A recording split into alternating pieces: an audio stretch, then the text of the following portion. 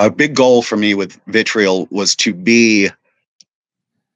embody that almost revelation of masculinity while still trying to reconcile the vulnerability of the true seeking individual, someone who's looking for a higher self, with like that vulnerability is so integral to like the masculine journey. And I feel like that is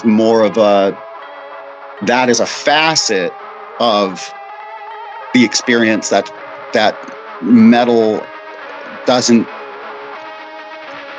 often give a voice to.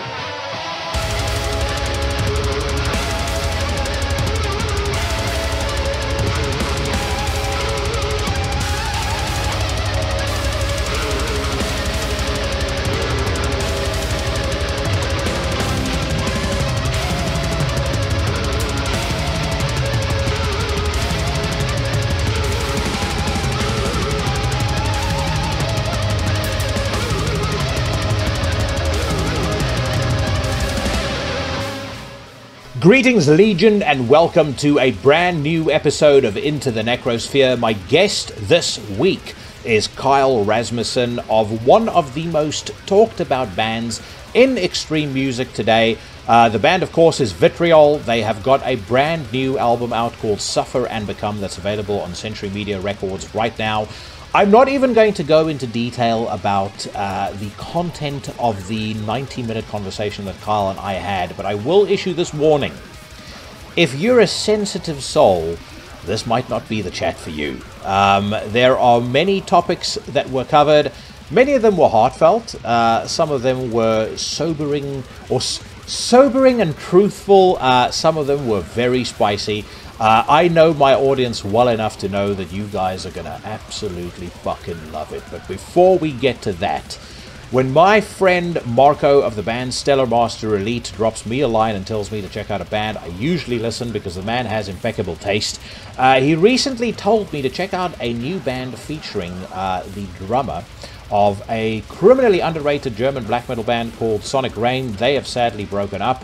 But the drummer in question, Sebastian Schneider, is back with a project called Twilight Sun. They've got a new EP out called Stigmata Children, or at least by the time that you listen to this, it should be out. It is going to be released on a label called House of Incantation, and you're about to hear the title track off of that record right now.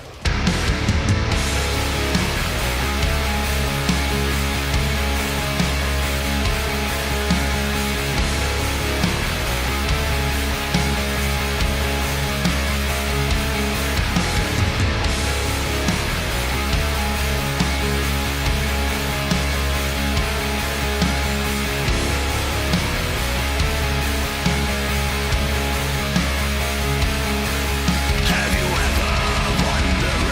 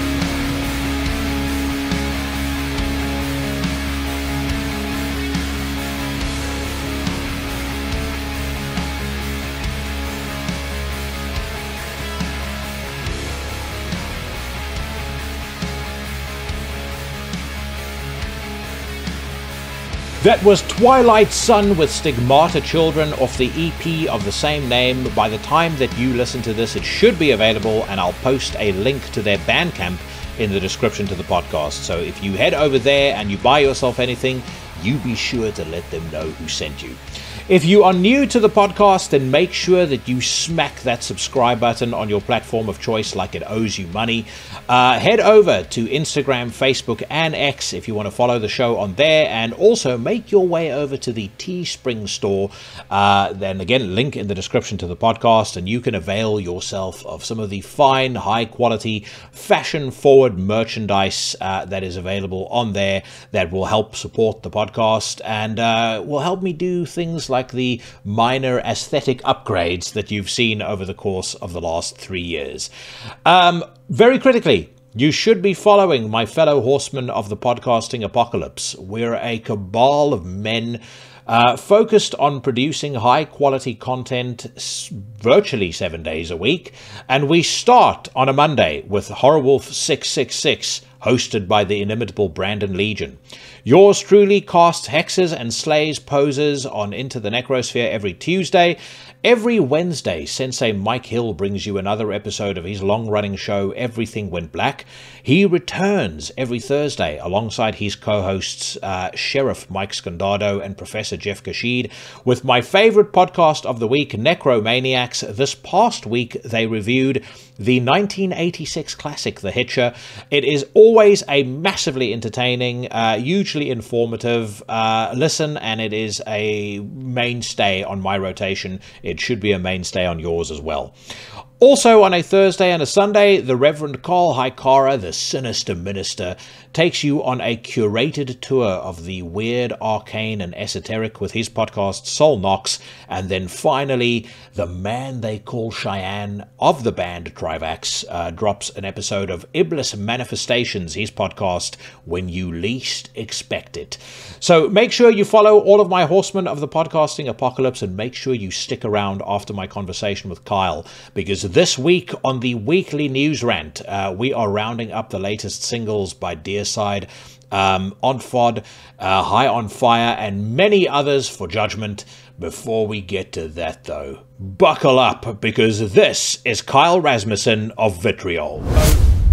Yeah, so as we were saying before I hit record, daring thing wearing an Inquisition t-shirt, but I think the audience of this podcast probably gets where both you and I are coming from. You know, you ignore the possible the alleged indiscretions of the individual previously, but I mean, there is no taking away from the fact that the guy is fucking immensely talented as a guitar player and as a riff writer. And as much as, you know, the previous record to this one wasn't, you know, Inquisition at their best, this new one, Veneration of Medieval Mysticism and Cosmological Violence, is a fucking belter. I mean, it's absolutely brilliant. Yeah, man. I mean, I don't really make like exceptions. You know, I'm pretty hardline about morality and art having nothing to do with one another. You know, yeah, I've had very in-depth, nuanced conversations about this, but like the simplest statement that I stand by is just one has simply nothing to do with the other. You know, yeah. As far as like, you know, to talk about the indiscretions head on. Like if we ever had a global opportunity to commit a pedophilic genocide, I would be in favor of that. And that might mean, if that means we don't get Inquisition records, that's a shame. But like it is what it is. That's the lesser of the, you know, but until that day comes, I'm not going to stop listening, because me listening to an Inquisition record has nothing to do with what that guy does on his computer. I don't know if anyone's naive enough to think that,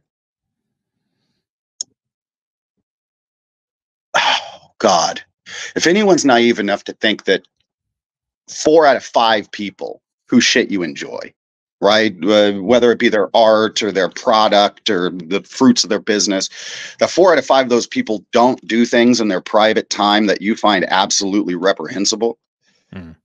Is like, you have to be a child to think that way, you know? Yeah. So we're wading into this weird climate where it's like,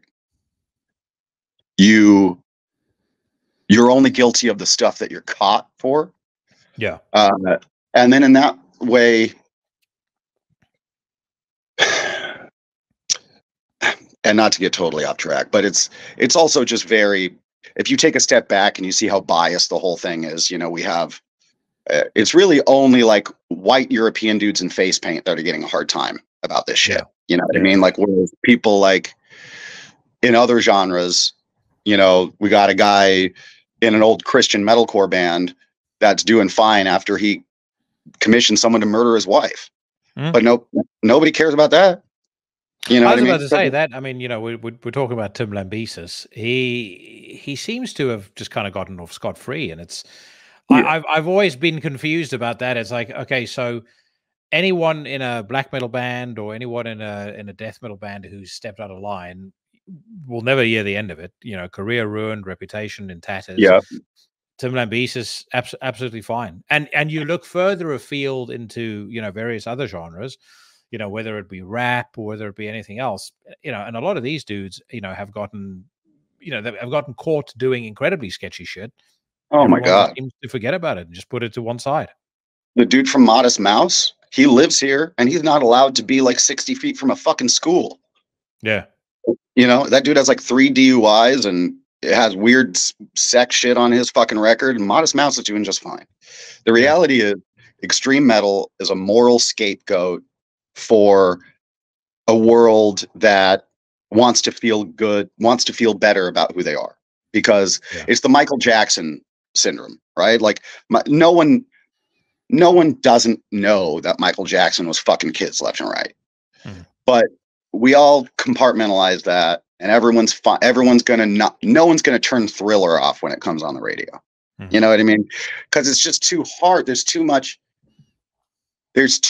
Michael Jackson to these people had too much to offer. So it's a net. It's a game of like, are you taking more from us than you're giving? And metal is such an easy target because nobody likes our music anyway. You know what I mean? Especially black metal. Like people outside of the scene, there's nothing appealing to them anyway. It doesn't sound good to them. So it's easy to kind of deposit all of the sins of the world of art into this one little kid that's easy to shove in a locker, so to speak. You know what I mean? Because they don't make any money. It's easy. It's easy to protest. It's easy to protest an industry that doesn't make any fucking money. But the second you start filling someone's pockets, they don't give a shit. They're gonna let you do what you want to do. I also feel like social media has kind of gamified the whole process of, you know, attempting to cancel people, because in some ways it's almost like something, you know, someone says something in an interview, they step out of line, they step outside of the you know, the accepted narrative, and then, you know, all of a sudden everyone is like, okay, we're on top of this guy. The crosshairs are on him, or the crosshairs are on her. And it's like it's a race to try and find what they can ding the person for. And as soon as they've got it, you know, it's all over Twitter, it's all over Instagram, it's all over Reddit, and it's like, okay, how quickly can we pile on and completely wreck this person's life? Yeah, for sure. I think there's that, and I think it's part of it's competitive, and another part of it is it's a chronic means for people to prevent. If you're constantly criticizing other people, you're clogging up the airwaves so people can't criticize you. Like that's usually it's so people don't have to look at themselves, and so other people don't have to look at them. You know, if we just keep this witch hunt going, so to speak. But the biggest problem for me is it's just like if these issues become nuanced enough that, especially, like, let's keep it in the context of black metal for a moment. Like, I had a post on my Instagram last year where I was wearing a Hate Forest t-shirt, and that was a big hullabaloo, you know, and I addressed it head on. I engaged in difficult conversation with a lot of people on that post. And the cognitive dissonance that is at play with the cancel culture is fucking staggering. Like the hypocrisy, you know, like the people that will have an issue with Hate Forest but be wearing like a Drew t-shirt, you know, or they don't understand Americans. This is especially a problem here in America because things like National Socialism or any kind of right-wing political ideology is very lazily and clumsily associated with, you know, just like dumb racism, the Ku Klux Klan, fucking, you know, your classic uninformed bigot xenophobe, you know. And so when a young American kid that has been fed our rhetoric hears of a Ukrainian band that self-identified as National Socialist, oh my God, dude, this is a fucking, we can't, this is a, you know, these guys are, it's that what's going on, the political climate in the Ukraine, right? And this is pretty poetic because this happened like literally, this conversation about my Hate Forest t-shirt happened like a month or two before the conflict happened in Ukraine. And it's like, I wonder how differently that conversation would go now. Is like how this isn't me, just to be clear to anyone who's listening, this isn't me making an argument for any kind of political system. I'm not, I don't consider myself a right winger. I don't consider myself a left winger. But it's important when you look at the history, the political tides of any culture, you're going to see an ebb and flow of conservative values and liberal values and all of these things that are an answer to the current climate.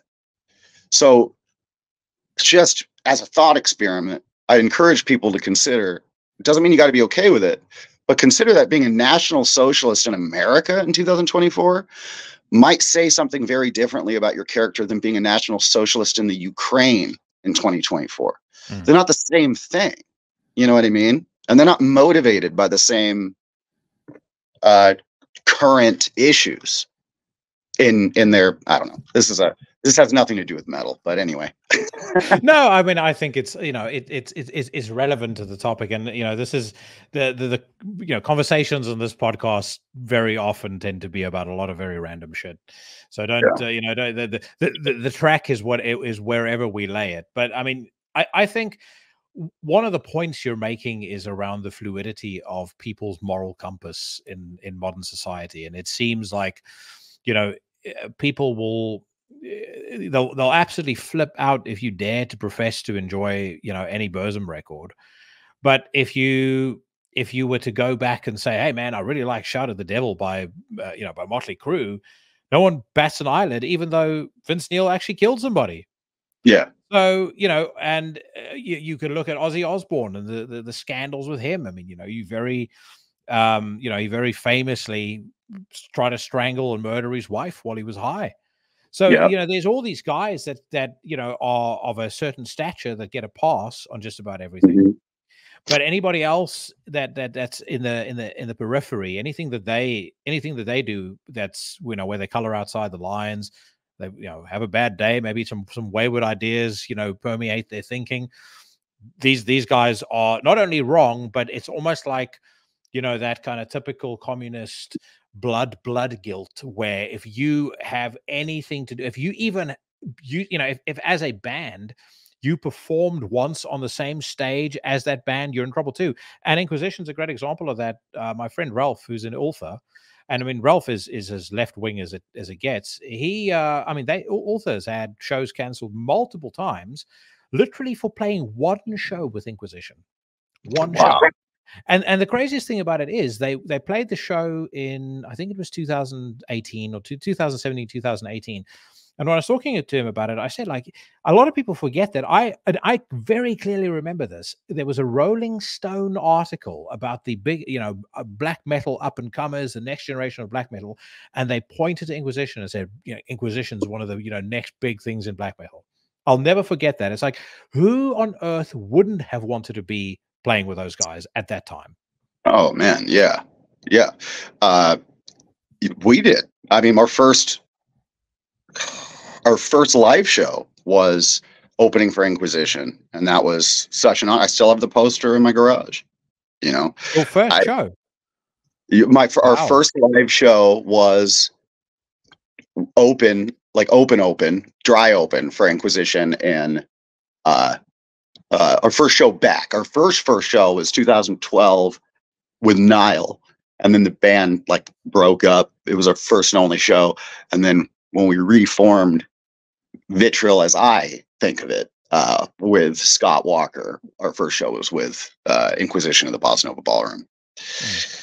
I don't know. It's easy to shit on stuff that you just don't. People are not rational; they're emotional.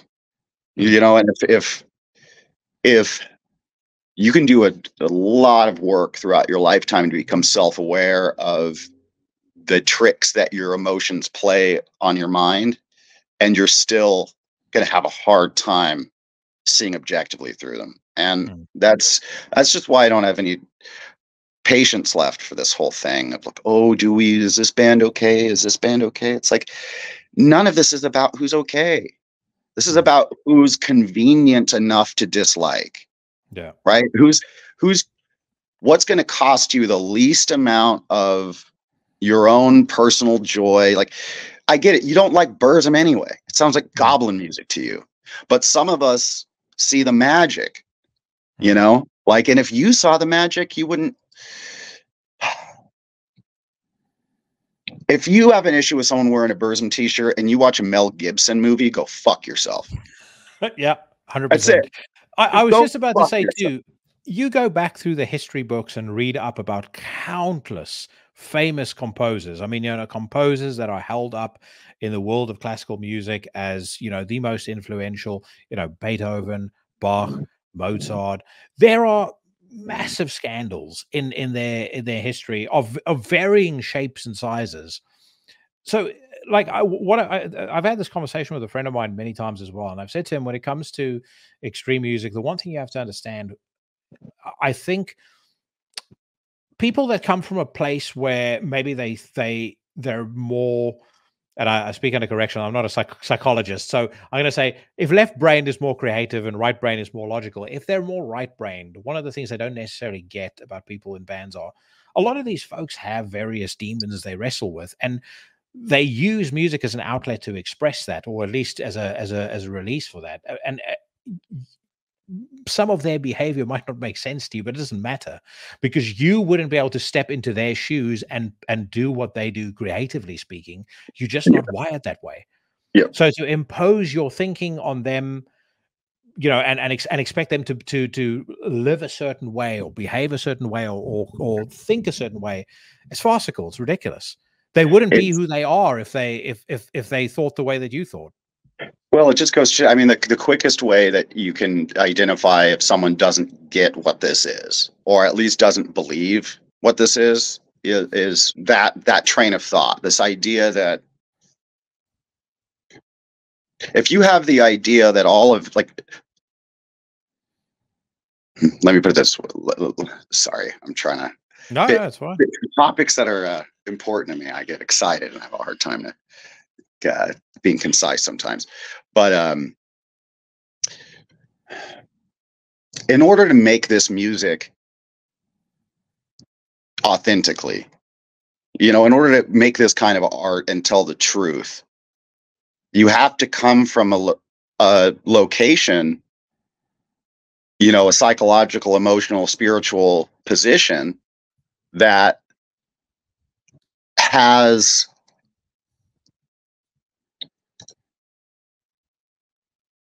God damn it, what am I trying to say? You can't get in the mud without getting dirty. You know what I mean? And anybody who thinks that they get something from this kind of art,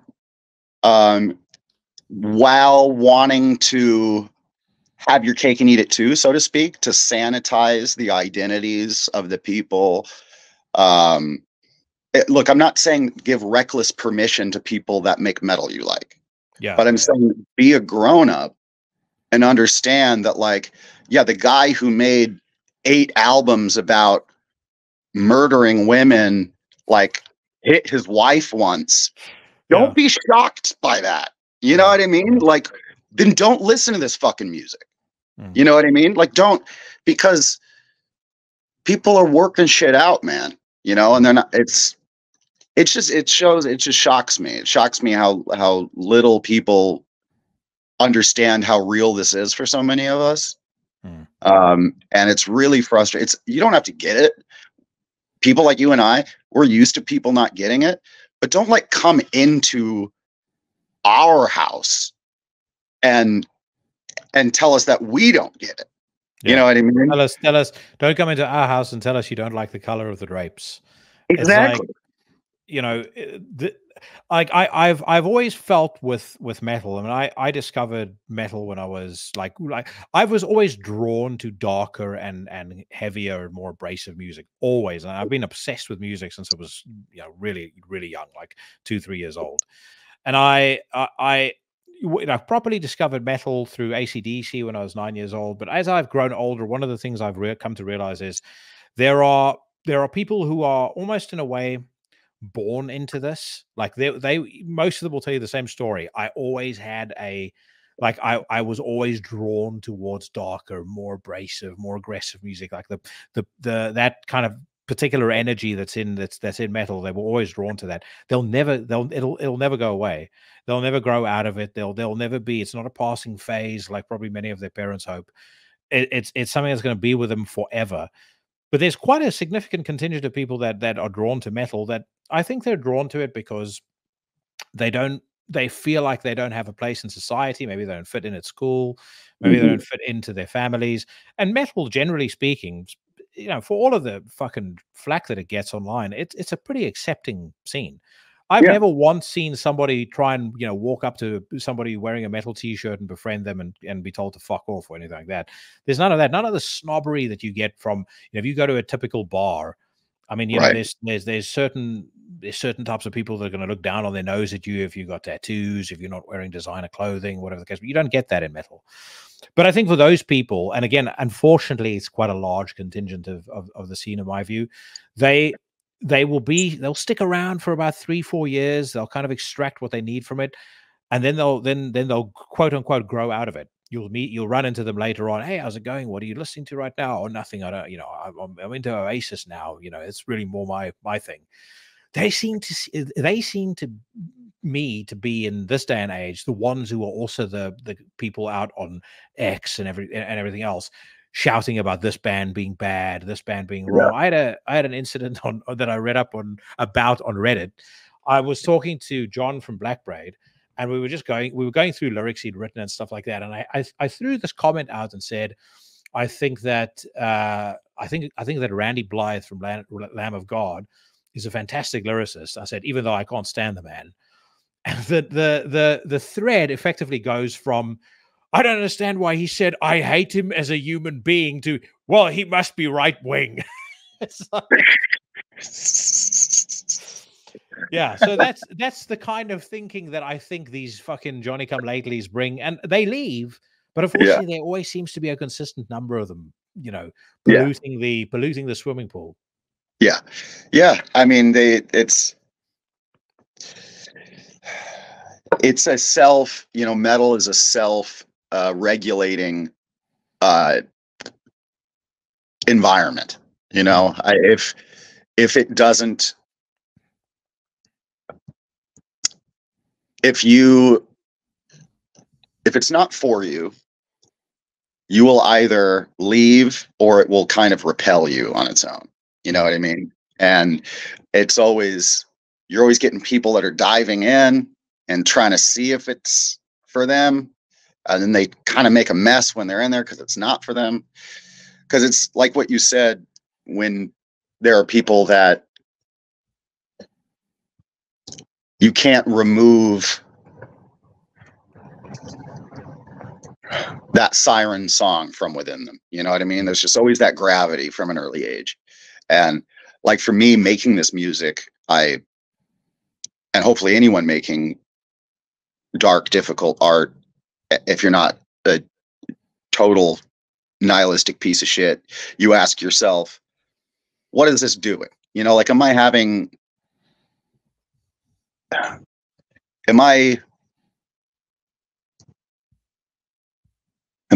a cultivating effect on the people that I'm trying to talk to, or am I just dragging them deeper down into something that isn't helping either of us? And I think after asking myself that question a lot about my relationship with my music, of what it's doing for me, I realized that, at least this is my opinion, that you can't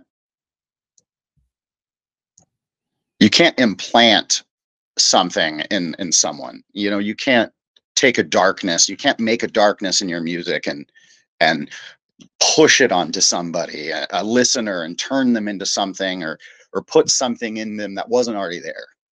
I think what art has the power of doing is to awake or inflame things that were already within them.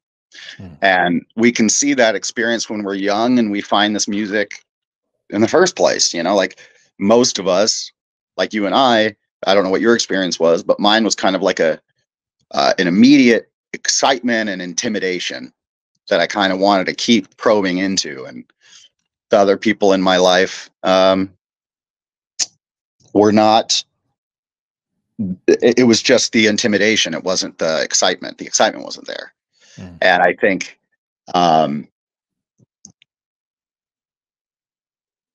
what am I trying to say? I'm sorry, I'm popping all around this interview. I'm not being better. No, that's absolutely fine. Well, so I was going to ask you, actually, what was your start? By the way, before you answer that question, exactly as you described it there, the first time I heard Thunderstruck, that was the real, like, fuck, this is like, I've described it before on the podcast. It was like I'd found a missing limb. It was like all of a sudden it was like this. I always knew this was somehow subconsciously. I always knew this was going to be my thing. This is the music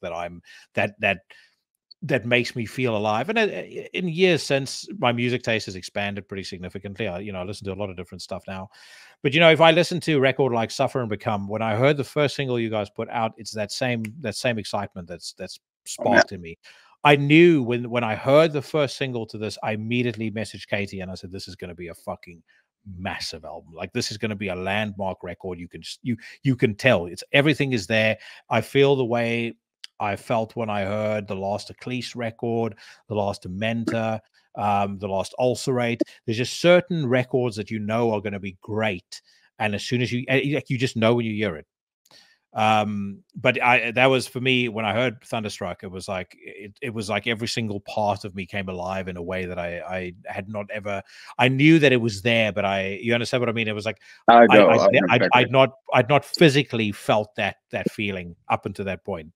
That's a beautiful way of putting it. It's like, that's a great way of describing it. Is it telling you something, almost like finding your tribe artistically is like finding the words to describe something you've already been feeling this whole time. Yeah. You know what I mean? It's the experience of being seen for me. Like, that was when I found metal. That's the best way I can describe it, is I felt seen by something. Like, something was reflecting my interior world back at me in a way that nothing else in my life was at the time. I felt like, especially growing up in front of a TV, poor American kid growing up in front of a TV, raised by cable television. All the fluffy shit that's coming at you. It's very confusing. Because my environment didn't look like that. My household didn't look like the Full House family or the Boy Meets World family or the what the fuck, whatever. And that dissonance was, when you're young, it just felt alienating, you know, and I didn't really know why. And then when I found metal, man, I mean, I was very fortunate to have had a metalhead stepfather, who I still have a relationship with, and he showed me Metallica when I was 6, and that was my most formative memory with music. I remember, I mean, it's one of my earliest memories in life, period. Was sitting on the carpet, listening to that boombox, specifically listening to Four Horsemen. And there was something about the energy, man. And it was like, it wasn't just the energy. It was the first thing I heard that didn't sound like it was from this world. It was like superhero music. Almost is how I could describe it as a kid. I'm like, oh, this is like from the future or from space or something, man. And that's where it all started. And then when I got into my early preteens, 10, 11, because my dad listened to the modern, like, new metal stuff too. So he and I got really into Korn and Slipknot. And I'm actually really grateful for that period in my listening phase, because there was so much emotion in that stuff. And I think my early relationship with, you know, that early Korn stuff was real bad. I don't like Korn, but I have a soft spot. I have a soft spot in my heart for Korn because of the role that they played in my development. I still think Slipknot has some fucking bangers, but that intense emotion at that early age, it was just the perfect. That set me up for something, and then it all crystallized when I heard. It's funny, not the greatest death metal band ever, but 6 Feet Under. I heard. Oh yeah, what 6 Feet Under album you referring to? I'm pretty sure it was. I'm pretty sure it was Maximum Violence. I'm pretty sure that's what it was. I think it was like. I think the track was. Fuck, which one was it? I think it might have been Torture Killer. I was about to say that. So, there are a couple of fucking badass songs on that album. Torture Killer being the most badass of them all. Dude, it's so catchy. It's like one of those. It's like, I mean, who doesn't still hear? As I fuck the holes I cut into you. Like, are you kidding me? That's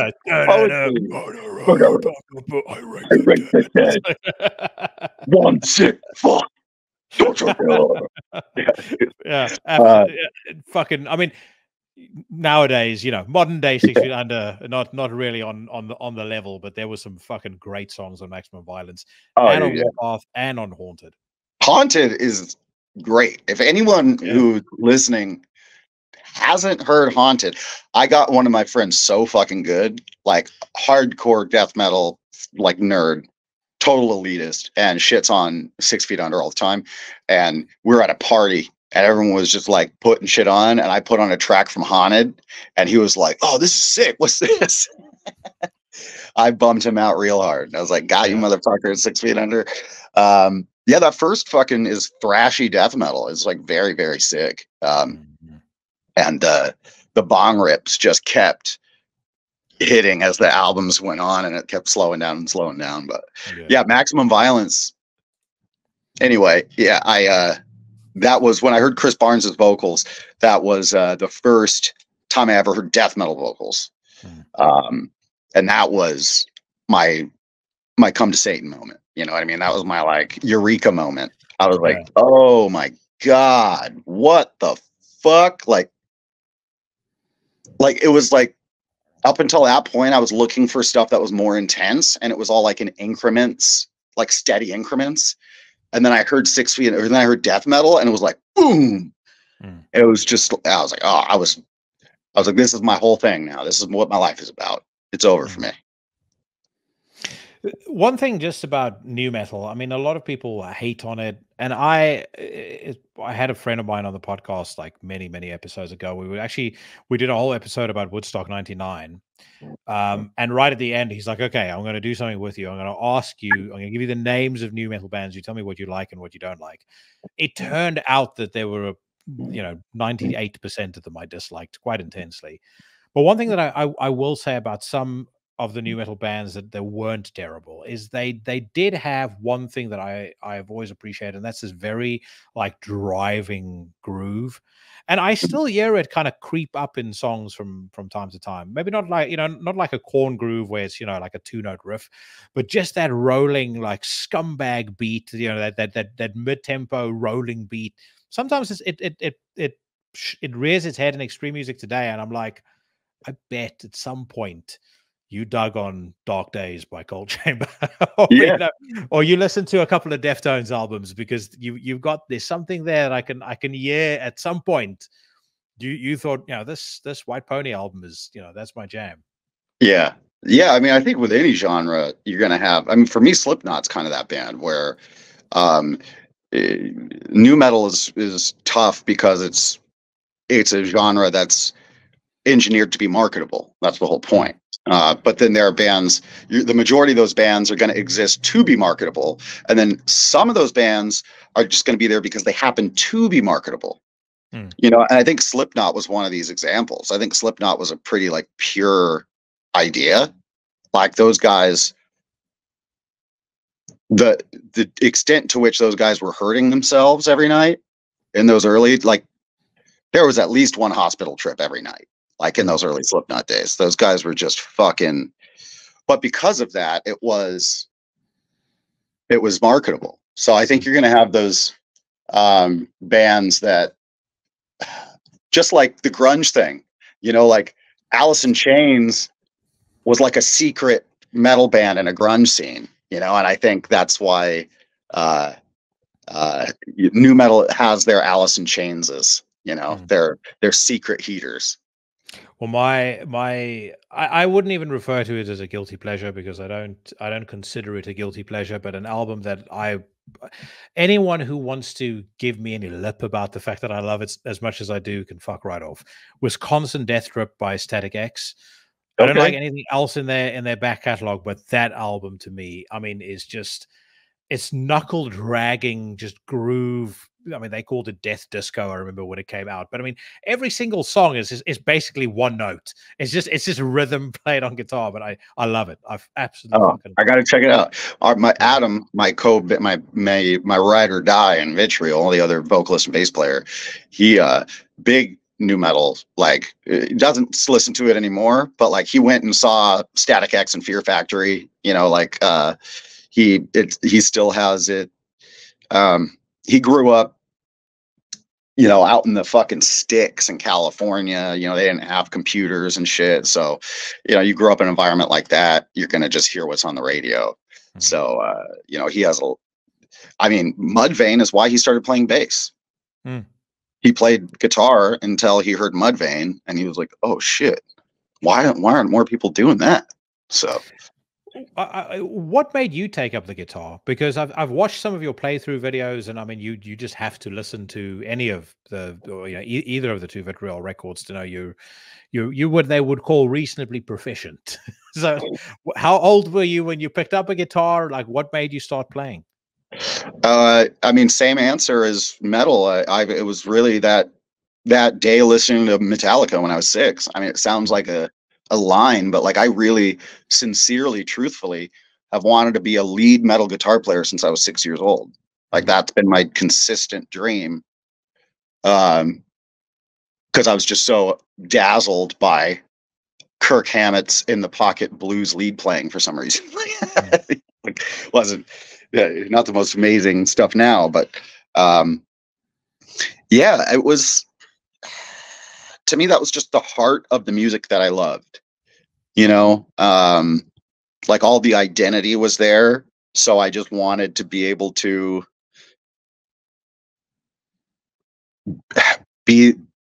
I wanted to be a magician. That's how I saw it. It was like, there are these people that are making like creating these worlds that I'm living in on their albums. I'm like, how cool would it be to make my own worlds? You know, it had less to do with wanting to be like a shredder or whatever, and had more to do with, or even being in a band, had more to do with like creation, just getting really excited about world building. And then I'm just an obsessive person. So my proficiency at the instrument, I think it's just a product of me like obsessing over it. And I started playing when I was 13.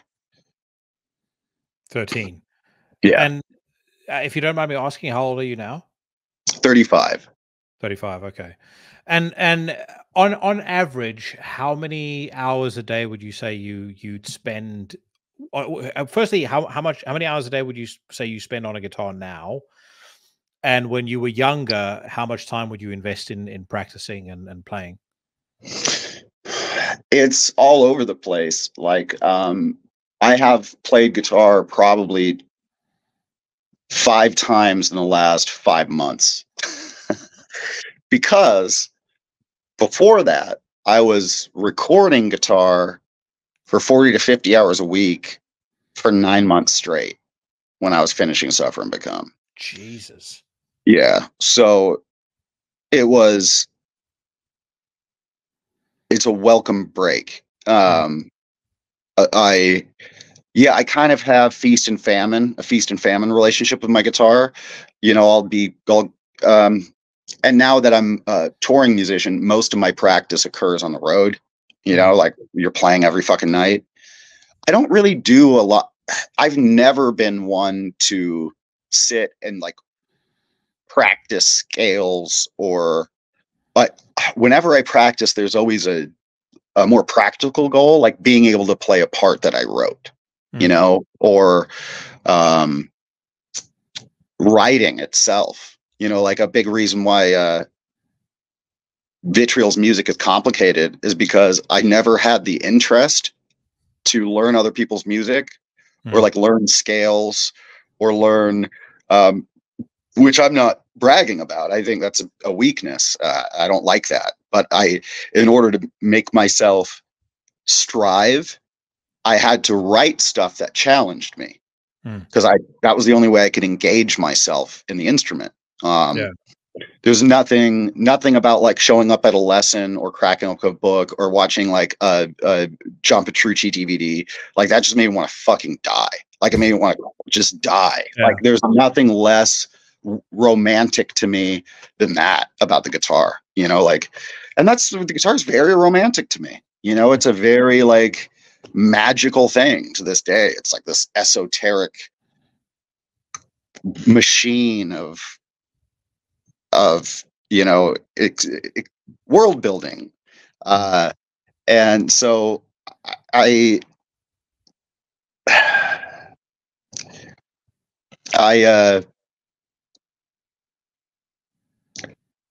don't really know how to answer the question directly, other than I practice. I play a lot when I'm making an album, and I don't play very much when I'm not. That's the very simple answer to your question. Yeah. Sorry, go ahead.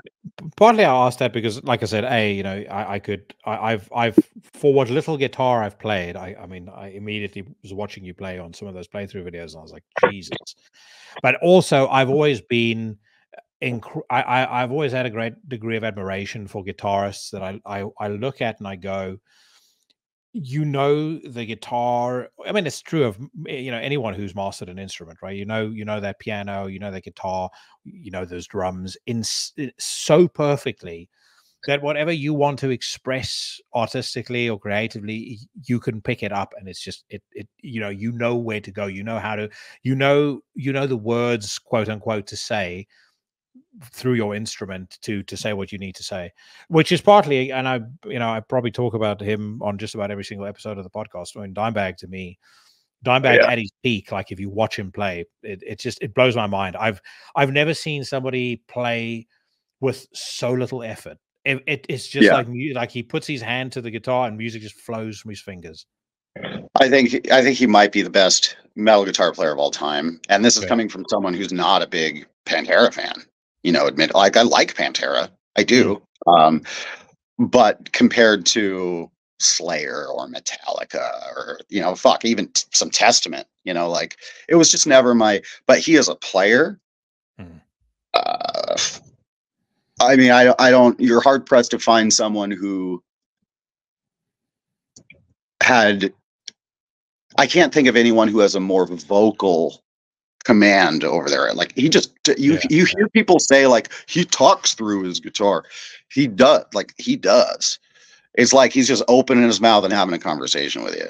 Mm. Uh, Dylan, the guy from Damon S Guitars who builds my guitars, he says all the time. He said Jimi Hendrix invented the chaos of heavy metal lead playing. Uh, uh, Eddie Van Halen uh, advanced it, and then Dimebag put it in the perfect heavy metal context. Mm. Like, that's how my buddy Dylan sees kind of the evolution of metal lead guitar playing, and he agrees with you. Yeah, no, I would absolutely. I think that's the perfect way to describe it. So if we segue into Suffer and Become, I think one of the things that impresses me so much about this record is, if I think about this anvil of just violence and brutality and relentlessness that was To Bathe from the Throat of Cowardice, and I think about the evolution into Suffer and Become, one of the things that I that strikes me the most is you somehow seem to have found a way to strip away a lot of layers of. I don't know if it was you might be able to clarify this. I don't know whether it was protection, whether it was Mm. self-awareness, but you've kind of gone to a layer of emotion, like naked emotion, and in Yeah. some ways also maybe vulnerability, that you very, very rarely hear on certainly on an extreme metal album. Like, almost like we were just talking now about Dimebag, having music flow from his fingers. There seems to be Suffer and Become plays to me like something that's far less calculated and far more expressive than To Bathe from the Throat of Cowardice. That's kind of how I would describe my interpretation of the record. That's beautiful, man. I mean, that might be my best to hear. I mean, it makes me see it in it. I've never thought about it in terms of removing protection, and I think that's so cool.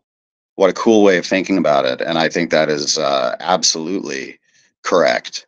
Um, I've said a handful of times, a way I've enjoyed describing one of the core differences between these two albums is that To Bathe is an album full of answers, and Suffer is an album full of questions. Mm.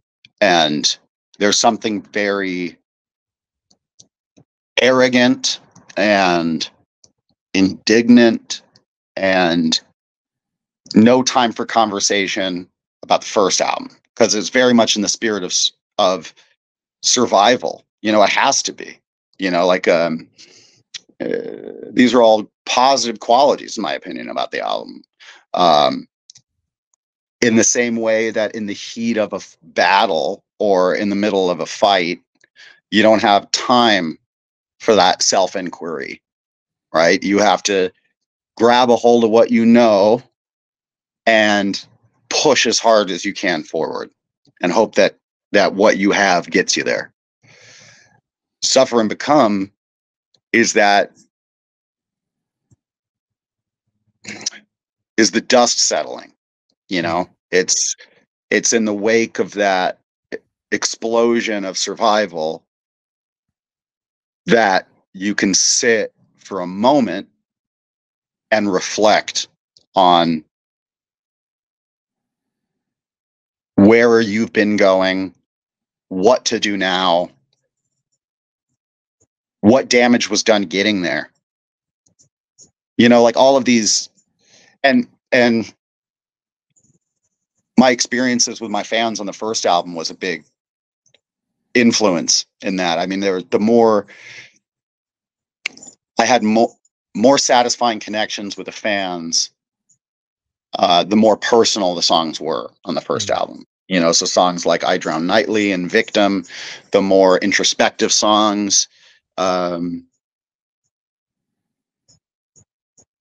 That's when I realized, man, I can have, going back to an earlier question, like, oh, I can have a cultivating effect on, you know, there are people, this music is so abrasive on its face, but there are people just like you. I mean, you said, this feels more vulnerable, you know, and I think you'd have to, if you showed this to someone who doesn't listen to extreme metal and you were to tell them this is a vulnerable album, they'd be like, think you're "Fuck are you talking about?" fucking insane asylum. Exactly. So, Yeah. exactly. So the fact that people can feel that vulnerability through, that was a really liberating thing to learn, because I'm like, fuck, now I can go, if people are reading this loud and clear, let me just keep leaning into that transmission and see where it takes us. Is it difficult getting to that point? Like, or was it, should I, rephrasing the question, was it difficult getting to that place? Like, was it a conscious thing for you to strip away those layers, and was there a process that you had to go through to get to that point? Yeah, absolutely. Vitriol is always here as a vehicle for me to figure myself out, you know, and it was a very focused, targeted, painful process of leaning into these, basically interrogating the version of me from the first album, you know, in a way. And yeah, that was leaning into, like, I did not expect to talk about like love so much on this album. Like every time that came up, I was like, is this, that really went hand in hand with the melody that was present on this album. These were two things I never really anticipated to be part of the Vitriol landscape, right? Trying to practice what I preach on the album, I had to trust my instinct, and that's where my instinct was taking me. So it was,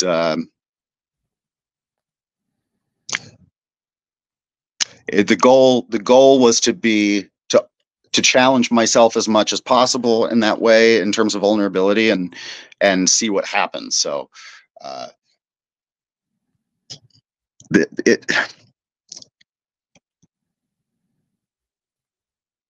I knew the goal was to open up, but I wasn't sure what it was going to look like once I got there. That's the way. Was there a point at which you knew, okay, I've kind of hit that zone, I hit that point now where this is sort of how far I want to take it on this record, or this is, you know, as you're kind of going through that process of stripping away those layers and of opening up more, was there a point where you knew, okay, I've got it, this is kind of this is where the record finds its voice? In terms of the music or the lyrics or all of it? Anything. Yeah.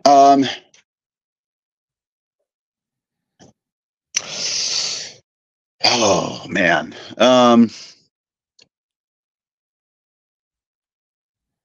Trying to think. Yeah, I would say as far as like the narrative of the album goes, the lyrics, that was it was a really interesting process, because for the first time ever, as a creative, the first pieces of the album that I cemented was the track list, the song titles, and the album title. And I've never done that before. I always do it in the other direction. So this album was unique in that I took all of the creative direction from the narrative prompts of the song titles. And I don't know why, they just kind of, you know, came to me. Inspiration struck, and I started pretty rapidly. Within several months, I had 10 song titles in the order that they appear now on the album, with the song title. And that was my North Star. That was my template. That told me a lot, not only about the direction of the lyrics, but the tone of the music. Because that's one of the benefits of writing lyrics and the music, is you really get to synchronize the voice of each of the lyrics and the song. And then musically, I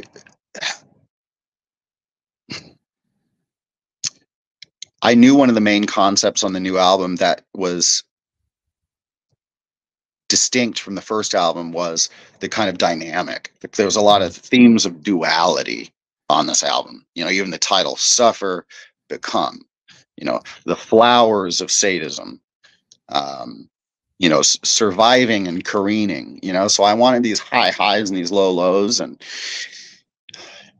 because I can be so, my ideas can be so all over the place, if you can't tell from this interview, I like to give myself, little rules to keep myself on track. And for this album, it was finding my ends of the spectrum, the highs and the lows. And for me, bringing in lower tuning on this album. I use a drop pedal, a pitch shifting pedal, to bring the guitars quite low in parts, and then I, you know, lean into the melody, and we even do a little bit of pitch shifting up sometimes to really, you know, kind of wide screen this bitch. Yeah. You know, so, you know, that was, but that's about as targeted as I got. You know, I like to leave room for the thing to kind of happen to itself, but I gave myself these fairly broad parameters to operate within. And, you know, like anyone who really cares about their work will tell you, an album is never done, it's just abandoned. And that's kind of what if Century Media gave me 10 years to make the album, it would be done in 10 years, you know. I'm sure it'd be one of those things. Are they pretty strict with imposing deadlines on you? No, they're so great about it. I mean, I told them, that was the big thing when they signed us. I was like, man, I'll give you a second album, but I can't promise you when, you know. And they were very cool about that. You know, of course they want the record, so it's not like they don't reach out and ask questions or encourage you. But yeah, they're not like, if we don't get this fucking, you know. For me, it's, you got to pick when you're doing stuff like, there's so many people involved that you have to pick a deadline. You can't just finish an album and be like, here you go. You know, you have to, they got to put you on the schedule, right? Yeah, so it's more about me picking a timeline that I find reasonable and then committing to it. And I'm not always great about that. You know, I think I pushed this one out twice. I think the album, Century Media got the album like a year and a half later than I originally told them they'd get it. Which they didn't love, but we're all happy with the record. I was about to say that they probably feel it was worth the wait now. Yes, I hope so. So when I first saw the title "Suffer and Become," one of the first things that came to mind was the different stages of the hero's journey. You know, so suffer, sacrifice. You know, the hero having to go through suffering to attain his goal. And one of the things, and this, it may be because that was my interpretation of the title, but one of the things that also sticks out to me about this record is, in addition to feeling very, very personal, there's an intensely masculine energy about this record. Like, and there's, I mean, metal, generally speaking, in my opinion, tends to have a masculine energy in any case, but this is more palpable, more tangible, and maybe more current, if that makes sense. If you buy into the idea, which I do, that there's definitely, you know, in modern society, there's a crisis of masculinity. There's for sure if not direct, but certainly a subconscious expression of that on this record as well. And the fact you're nodding suggests I'm not entirely off target here. Like, what was there any of that in here? Is it just something personal that kind of to you that just happens to manifest in the in what came out on the record? Yeah, I mean, I think metal for me was so instrumental, was such a revelation of masculinity for me. I mean, I was raised by it's hard to separate them for me. You know what I mean?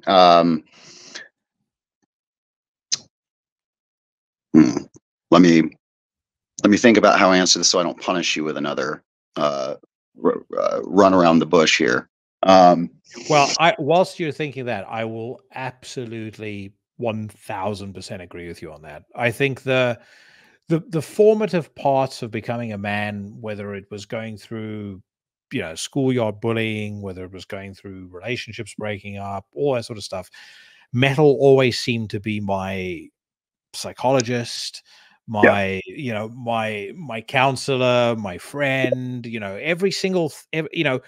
my inspiration very often. I mean, I remember a period of time, when I was going through a particularly rough spot at school with schoolyard bullying. I mean, it was either Mouth for War or Killing Fields by Slayer that I woke up to every single morning, and that just got me in the right mindset. I mean, that really helped me through the day. So it's that masculine energy of metal, which nowadays, it's downplayed and it's spoken of as toxic. That's, I almost find that more offensive than I find anything else. It's like you realize how many young men have greatly benefited from discovering this music and having this music in their lives. Tremendously. I mean, there's a line in this album that really underlines this. It says, "You awoke me with the sobering cruelty of a father," and that is, that kind of tough love. And I don't think it's entirely wrong. I think masculinity, there is a risk of extreme metal being your paternal figure. Not all. A big goal for me with Vitriol was to embody that almost revelation of masculinity while still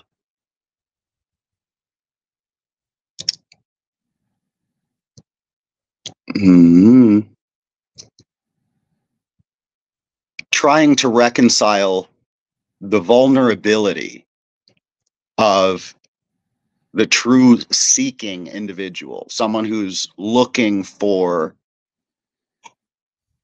a higher self, with like that. That vulnerability is so integral to like the masculine journey, and I feel like that is a facet of the experience that metal doesn't often give a voice to, I think. Agree. So yeah, I agree. So for me, on both sides, I think it's important. So you have the guys that are so calcified by investing themselves into the tribe of masculinity, that they've, and this is some people, especially people that are in environments where they kind of have to harden to that extent to survive. And the more sensitive that we are, the more we have to harden ourselves, because it's the world is difficult for sensitive people. And then on the other side, I want to help welcome people who see themselves as victims of masculinity. Because for me, I grew up as a very strange, strangely presenting young man who was raised all by women. So I grew up being called a faggot. I grew up being, I was a very like effeminate kid and a very sensitive kid. And so as a young man that grew up like in my early ages, kind of vilifying masculinity, because I saw it as this almost like a predator. And metal was a really big part of me getting in touch with that masculinity and embracing that masculinity and seeing that it wasn't an excess of masculinity in my environment that was a problem. It was an absence of masculinity within myself, you know. And that's hard to say. That doesn't have to bring with it great shame. It's just an opportunity, you know. It's like, it wasn't my fault. I didn't have a male role model, you know, like no one showed me, you know what I mean? Like, I saw First Blood when I was 16 and it was over from there, you know what I mean? Like, it's like, saw my first fucking Rambo movie. I'm like, oh, I get it now. Only being well, okay. sort So again, I don't think one should discount that. I remember watching. So I was about, I think I was 11 when I saw Predator for the first time, and I loved it so much. On the same day, I watched it 3 times. Rewound the tape. But Arnold Schwarzenegger was like my fucking, like, he was to me the idealized man, particularly in Predator. Like, just the Dutch character to me was like, that is what a man is meant to be like.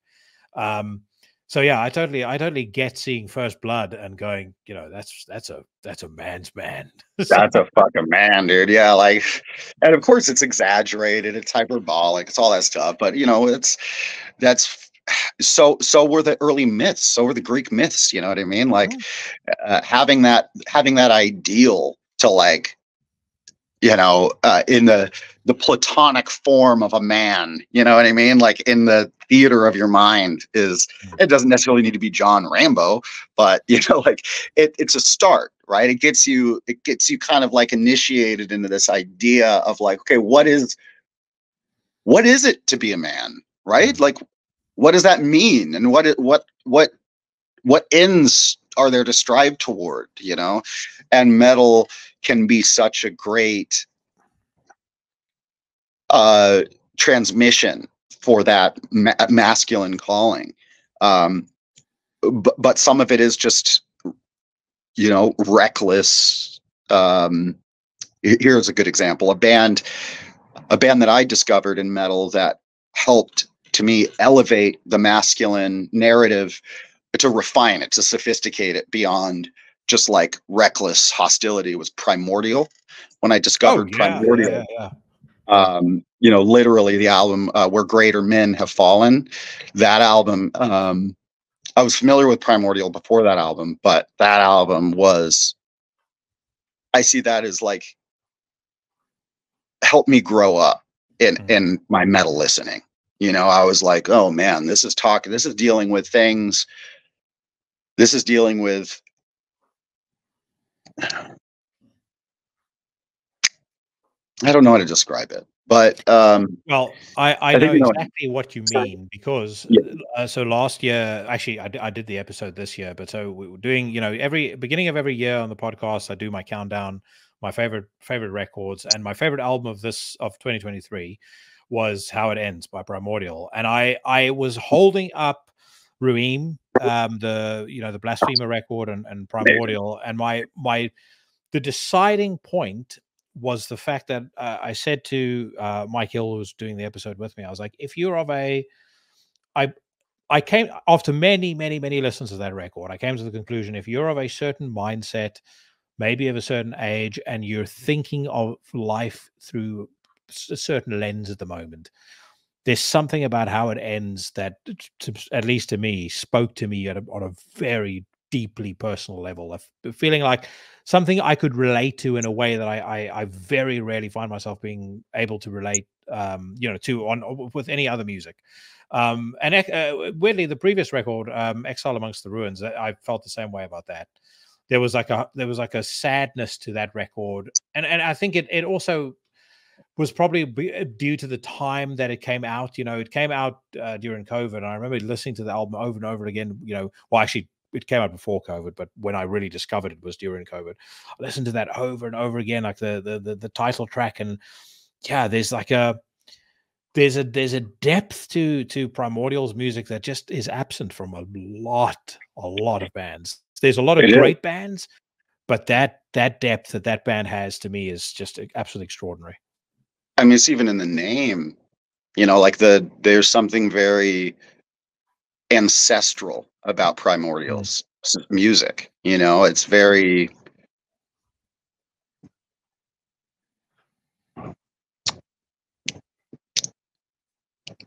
I think for me,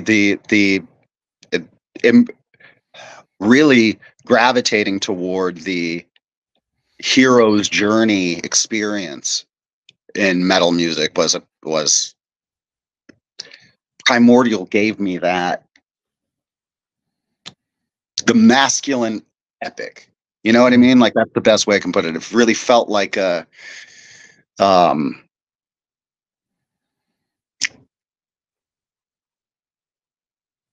I think that's the best way I can put it. You know, it just And yeah, I thought you were going to say when you heard "Fuck Like a Beast" by Wasp for the first time, you're like, yeah, this is what a man's like. Oh man, yeah. Some people, yeah, I don't know. That's so Dude, funny. I've spoken again. Another band whose praises I've sung the first 4 Wasp albums.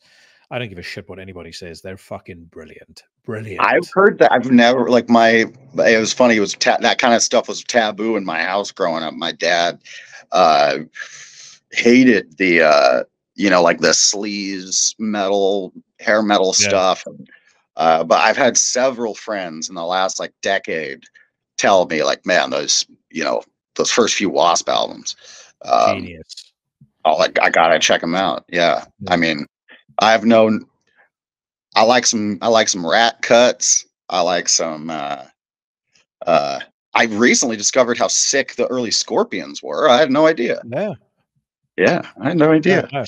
Very, very much so. But yeah, of that era, the first couple of Wasp albums are absolutely stunning. What's your favorite one? If I have to check one out, the Crimson Idol. Okay. So the Crimson Idol is kind of away from the sleaze. It's this conceptual record about a, you know, fictitious rock star, which Blackie Lawless kind of bases on himself. And it's, you know, how the guy is all strung out, and, you know, it's sort of how he finds salvation. But it's really, really good. And then the other album that I would suggest is Live in the Raw, which I don't actually think was a live album, even though it's presented as one. You know, that was quite commonplace in the 80s for them to do that. But Live in the Raw has got some really, really cool stuff on. It's in particular one song, the Manimal. And when I joke about like masculinity and metal, when you hear the intro to that, you'll understand what I'm talking about. Yeah, you gotta be able to take the piss out of the stuff too. If it goes both ways. No, yeah, because it can be really fucking funny, man. I mean, looking at something like Manowar from the outside, I get it. You know, it's hard to. Yeah. It's hard. Let me ask you a non-music related question. Are you a fan of the fights? You a fan of MMA? I am, yeah. I don't follow it like Adam is way more encyclopedic about like the fighters and all that stuff, and who's coming up and who's on their way down. But I really enjoy it. I always watch the fights with him, and yeah, love that shit. So you do you know what happened in the last week with a fighter named Sean Strickland and this YouTube influencer named Sneeko? No, I know who Strickland is, but I don't know what happened. Or I don't know who this is. So Sneeko, I had never heard of him before. I'm not part of the generation that watches nonsense like that. Yeah. He had asked Sean Strickland to spar, and Sean Strickland warned him and said, like, don't spar with me. You're gonna get hurt. And he insisted, no, they should definitely do it. So Strickland gives in. Multiple people warn Sneeko, like, look, Sean Strickland there's no soft sparring with this dude. He spars really hard. You know, you are going to get fucked up. Guy insists upon it. They get into the into the cage. I think this was at the Apex, the UFC Performance Center, and Strickland is walking him down, literally just like insulting him, saying like, you know, I'm going to give you 3 minutes, and eventually it's like, you know, in 1 minute this is going to turn out to be a really bad day. For the last 30-45 seconds, he beat the fuck out of him. But now there's all this furor online about how, you know, he went too hard, it's unnecessary, it's bullying. And I did think to myself, having dabbled in that world myself, I can relate to the scenario of sparring a professional fighter and that chasm in that chasm in skill level and mindset and mentality being made abundantly clear to you. There was a guy named Jesli Adon who used to be in the UFC. I was sparring against him one day, and I accidentally, it was a brain fart. I took the guy down when we were only supposed to be doing stand-up sparring. And as we were going down, I knew as we were going towards the floor, as soon as we get up here, however long is left of this round is going to be it's going to be horrible. Yeah. And I did shake the guy's hand afterwards, but I had to go to the hospital and like make sure that my jaw was straight, because I couldn't properly swallow water and stuff like that. Wow. But I watched that and I was like, yeah, you know, don't ask to spar somebody like this, because it's even if he goes at 30%, his 30% is your 3,000%. So yeah. But yeah, all the talk about masculinity got me thinking about that, because I've been watching clips on that whole shambles this week. One last thing I want to say to you, just a final note on the album. There's one particular line on Weaponized Loss that really spoke to me. The final lyric: "For when the voice of love is silent or unjust, one must ready the soul for war." I feel like that's kind of, I love when lyrics are written in this abstract way, where you can look at that and you can impose, you know, however you want to feel about it. I definitely think, especially as you mentioned Primordial, like now I kind of see some of the inspiration, or at least the thinking behind that as well. There's sort of a macro meaning to that, but there's also a very personal meaning to that lyric. Yeah, thank you very much. I'm glad you commented on that one. That's one of my favorite lines on the album. Because it speaks to, it's such that line is like a mini love song to metal too, you know, because going back to talking about how it reflected my world back at me. You know, if anyone found themselves in a place in life where it's being a young person in an abusive or a toxic household that you can't escape, being in a literal war zone, being, you know, in dysfunctional foster care, whatever, you know, there are places that you can find yourself in life where the fruits of love are not accessible to you, you know, and that's a hard thing for people to think about and contend with, but it's a fact. And that's really what that line is about. You know, when the voice of love is silent, you know, when love is absent or it's unjust, when maybe the people that you're supposed to love can't be loved, you know, maybe the people that your instincts demand that you give your devotion to are exploiting that. Maybe they don't love you. And the very real necessity to be able to close yourself to that, to save yourself, is very important. And, you know, it's obviously very dangerous too, because that requires opening up after you've survived. And that's a whole other thing. But yeah, that's a very important hits close to home line. And I just want to comment on the MMA thing. I just want to say, I think it's great that he beat the fuck out of that kid. Dude, you don't, like I said, you don't play with a professional fighter. It's just, I don't think anyone that doesn't know that world will properly understand it. It's just, you just don't. It's just not something that you should do. I think it's really important in this day and age where reality is so skewed, and there's so much more now than ever. Reality, the distorted sense of self, what social media has done to people's concept of what they're capable of. I think things like this are really important to break through the static of nonsense and be like, look, this is real. You know what I mean? Like, you can have 500,000 followers and you can have a bunch of people say you're this and that or whatever. At the end of the day, a trained fighter is going to walk through you. and it's going to feel, you're going to feel a kind of futility that you don't have the imagination for.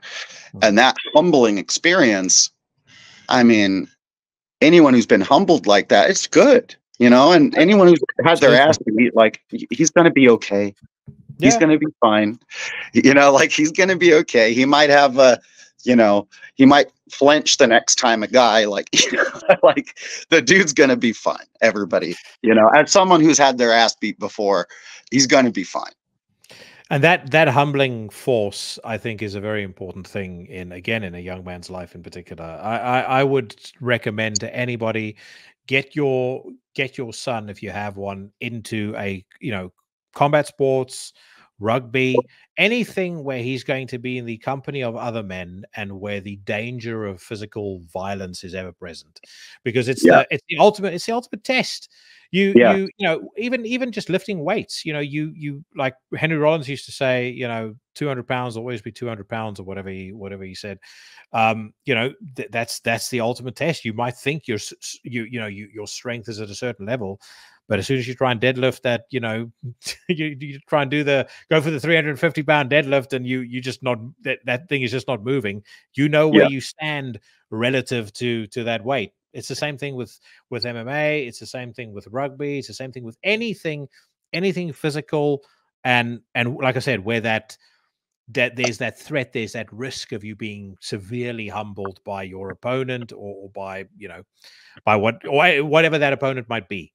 Absolutely. You have to, it's the balance between thought and action, you know, and in a social media age where everyone's on the phone or on their computer and no one actually has to put their thoughts into action, we're in an age of disproportionate, a really imbalanced relationship between ideas and execution. And so these people get so caught up in a world where just talking about things on the internet is enough, that they become unmoored from reality. And like, this is why it's really important. This is why, like, streetwise people such as myself have a big problem with, like, your classic ivory tower academic, because it's all in the abstract. You know what I mean? Like, your political ideas or your social ideas might be beautiful in the abstract, but have you, like, tried to put them into action and see what happens? And the individual is no different. Like, you can think you're capable of something, and you might be capable, but you have blind spots and weaknesses that you're not aware of until you throw yourself against that shit. And it's the best way to protect yourself from your own ego, is just to do hard shit every day. You know, just pick something hard. That's why I just think everybody should go to the gym. Everybody should go to the gym and lift weights. You can learn so much about yourself and the universe by standing underneath a very heavy barbell. You know, like, and that sounds stupid to some people, but it's a god. As someone who, like, fancies myself a pretty clever guy and thought I was a real smart kid growing up, you know, I've learned a lot more in the gym than most other places in the world, you know. I've often said the ultimate job interview to me would be take somebody to the gym, put them through an hour's workout, and see how they cope. You Absolutely. will learn everything about that person, about their resilience, about their drive, about the level of pride they have in themselves, which again, I think is it's a very overlooked value in this world. Nobody attaches any, or very few people seem to attach any kind of value to their name and to the reputation that precedes them. And I've never been able to understand that. Like, I in my professional life, I often talk to people about this, and I'm like, you guys need to understand, if you work for me, you represent me. And if you don't take yourself seriously, or you don't take your reputation seriously, I sure as fuck take my reputation seriously. Yeah. And you best understand that. Yeah. Because at the end of the day, it's a cliche thing to say, but your name is all you have. If you don't set out to represent your name in the best possible way, to the highest level of competence that you can possibly produce, I don't know what's getting you out of bed in the morning.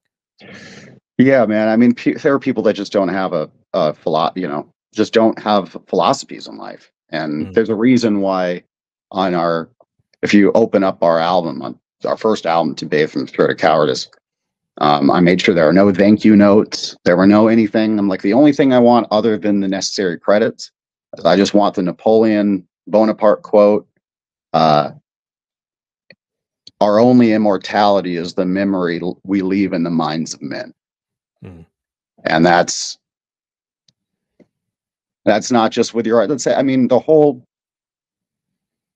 you're trying to,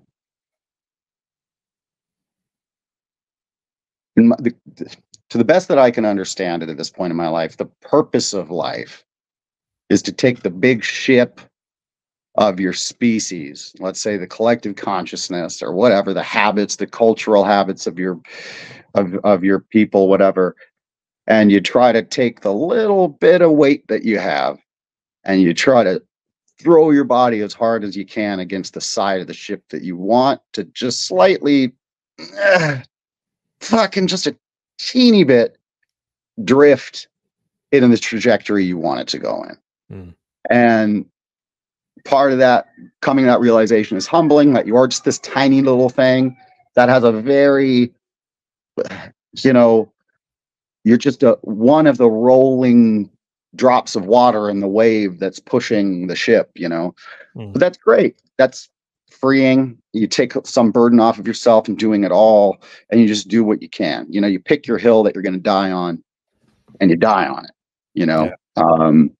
But nobody wants to do that. And people are looking for the way, like, well, I don't want to die. It's like, sorry, dude. Isn't that, sorry.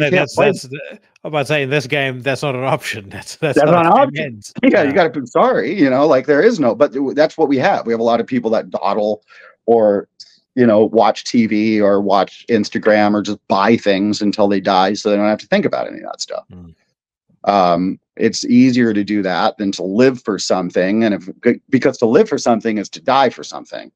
And no one wants to die for anything, It's also terrifying how that mindset manifests in incredibly unhealthy behaviors and very poor decision making in their actual lives, right? So you have this, if you can take a couple of, like a basic thing, the average, very basic and potentially very boring thing, the average size of a pension pot in the UK right now, at last point that I read, is £64,000. There's no possible way that someone retiring can live off of that. It's just not physically possible. The government pension is going to be bankrupt inside of this decade. Same as Social Security. Social Security, the earmark for it to be bankrupt is 2026, 2027. Wow. Now, how the fuck do these people think? It might be cool to live like, you're 16 when you're 45 now. How do they think they're going to live when they're in their 70s? It's not cool to be 72 years old and work a deli counter at a fucking Walmart because you can't afford to keep the lights on otherwise. Yeah. The whole, girl boss, I'm pleased to be single and not have kids, and I'm 45 years old movement that you see amplified by social media. That's the same thing. It's like, okay, it might be fun for you now. When you're in your 70s, there's no one to look after you, no one to take care of you. Do you think anyone's going to give a fuck about you then? No, they're not. Yeah. And a lot of this is an outgrowth of that. It's number one, it's feelings first. What makes me feel great right now? It's immediate gratification, feelings first.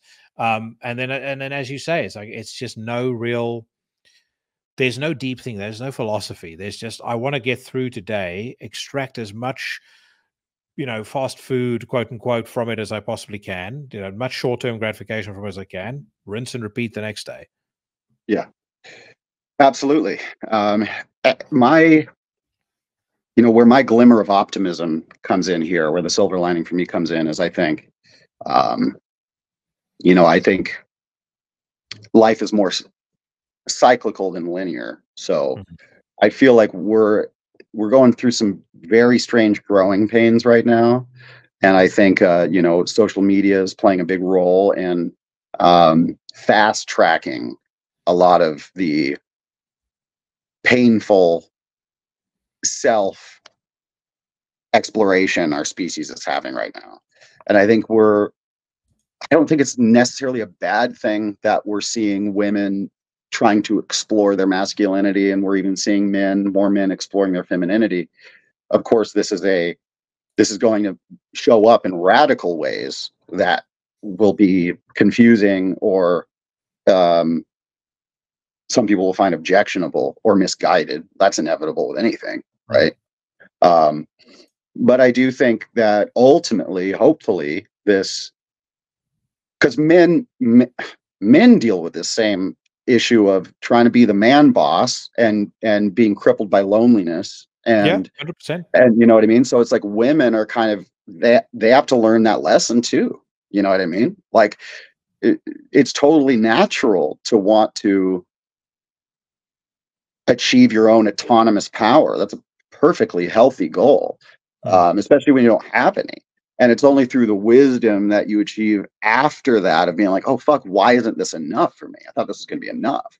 You know, like I even had that with vitriol. Like I'm at a place in my life where my next thing is like, I want to have a family. You know, I did my selfish thing. I made the world that I'm the boss of. You know, I became a world builder, and I realized that's not enough for me. You know, like I need someone to take care of. You know, like I need, in order to, hopefully through any kind of masculine revelation, you realize it's not about power for power's sake. It's power to be used in the spirit of service.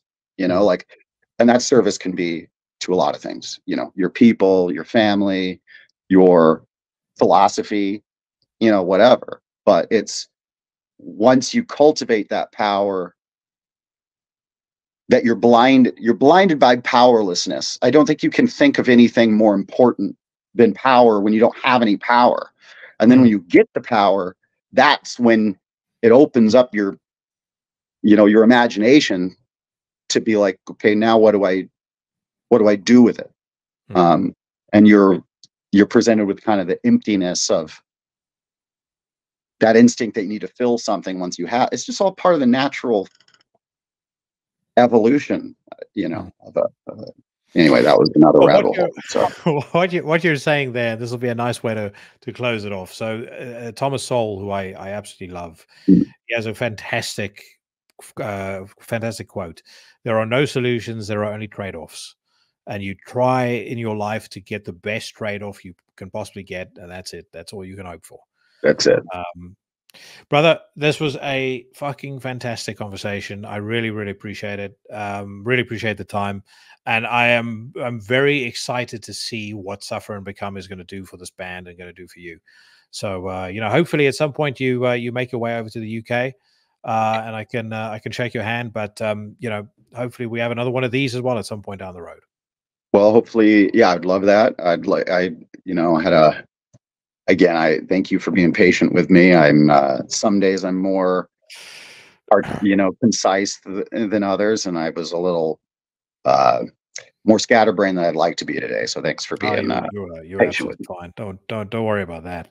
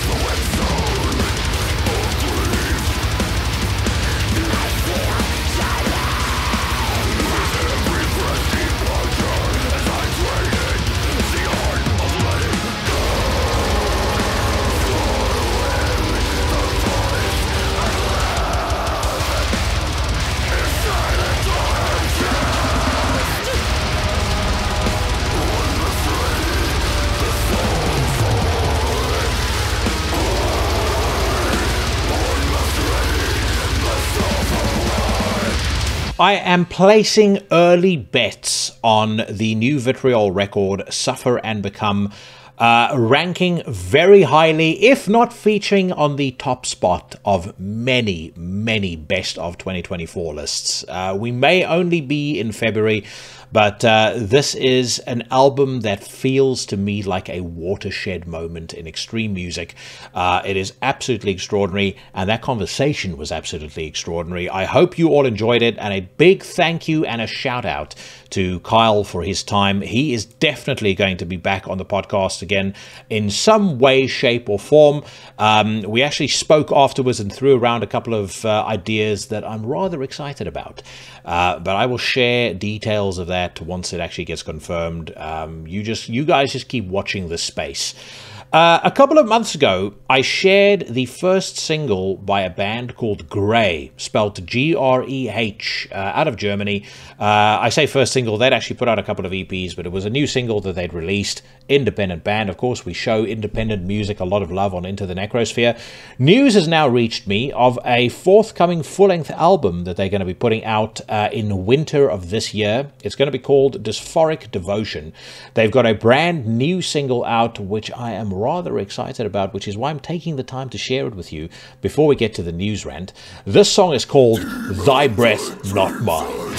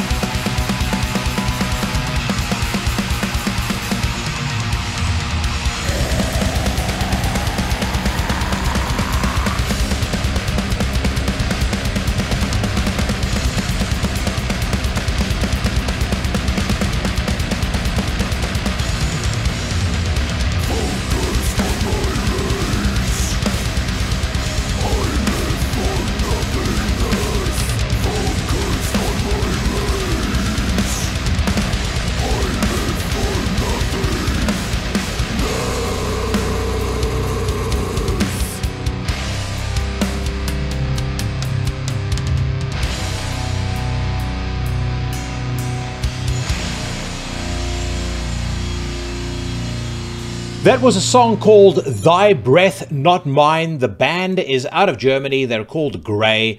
The song will be featured on their forthcoming full-length entitled Dysphoric Devotion. They have not yet confirmed an official release date, but the release schedule is for winter of 2024. So great to hear them going from strength to strength, one of many independent bands showcased on Into the Necrosphere. And I will also reissue the call. If you're in an unsigned band and you want to get your music heard, send it my way. The email address is intothenecrosphere@gmail.com. I will not promise that I'm going to play every single band, but if I like what I hear, I will feature it on the show. Right now, my friends, if you think that Timothée Chalamet is a sharp dresser, then hit the bricks, because this is my weekly news rant. A roundabout for judgment. And hang them where the world can see. All right, Legion. It is 12 noon on Saturday, the 17th of February, as I record this. We start on metalstorm.net, as always. And the first headline catching my attention is that Suicidal Angels have unleashed a brand new single. It says here, 2 weeks prior to the official release of their 8th full-length album, Profane Prayer, Greek thrashers Suicidal Angels have launched a Manthos Stergiou-created lyric video for the new single called Virtues of Destruction. It's been a while since I've actually properly listened to Suicidal Angels. I remember when they first came out, I may have reviewed possibly their first or second record for Chronicles of Chaos, and I do recall enjoying it. I don't think I was blown away by it, but it may have scored a solid 7 out of 10. Interesting to, or it will be interesting to check in and see what they're sounding like these days. So let's listen to Virtues of Destruction.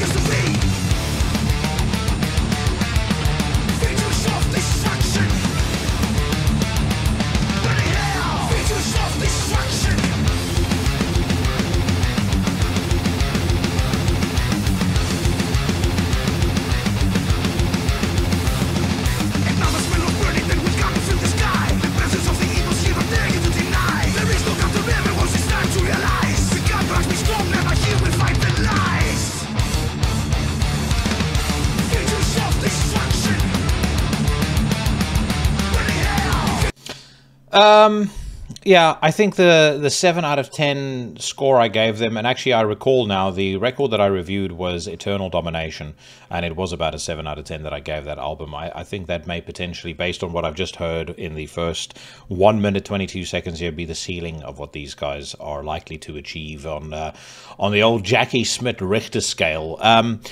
The riff is pretty good. The production is nice and open and organic.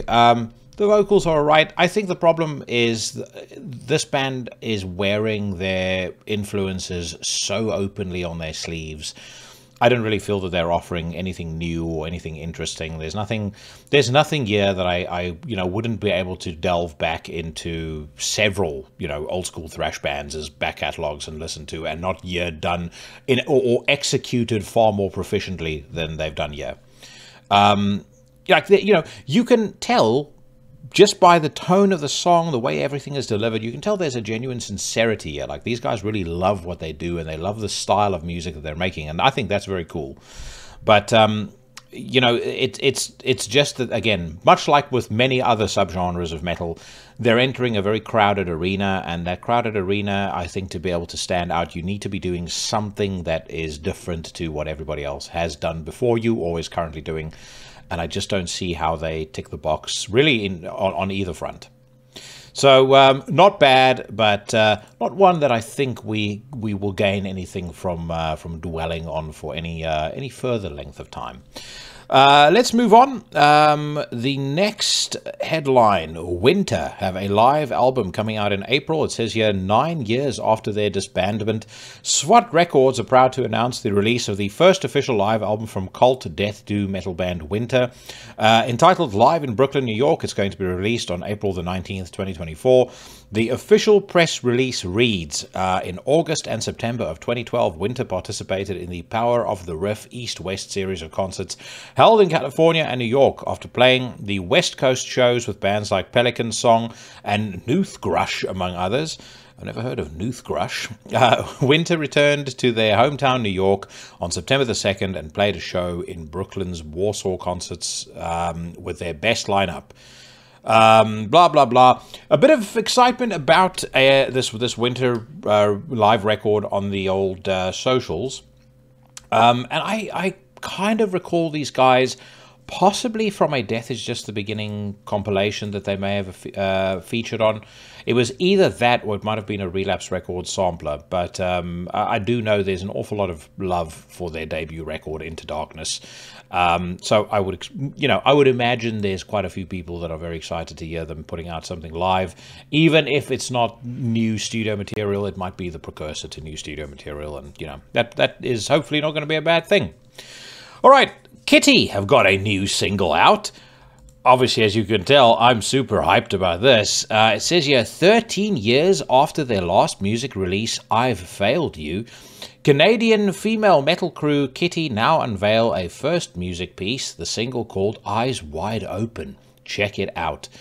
Again, bizarrely, I've noticed some excitement for this release on X. I've noticed it, and X is a bit of a cesspool, so you kind of can, excitement for bullshit is something that is not uncommon on X. Let's just put it that way. But I've noticed some of this on Instagram as well, and I can't for the love of me figure out why. I never really listened to much Kitty. I always kind of saw them as a mildly less terrible version of OTEP, which is basically like saying passing multiple kidney stones is mildly less unpleasant than having your appendix removed. So, but that being said, I am now curious. I do want to hear what this sounds like, and whether I've been missing out for all these years. Somehow, I don't think so, but we're going to find out.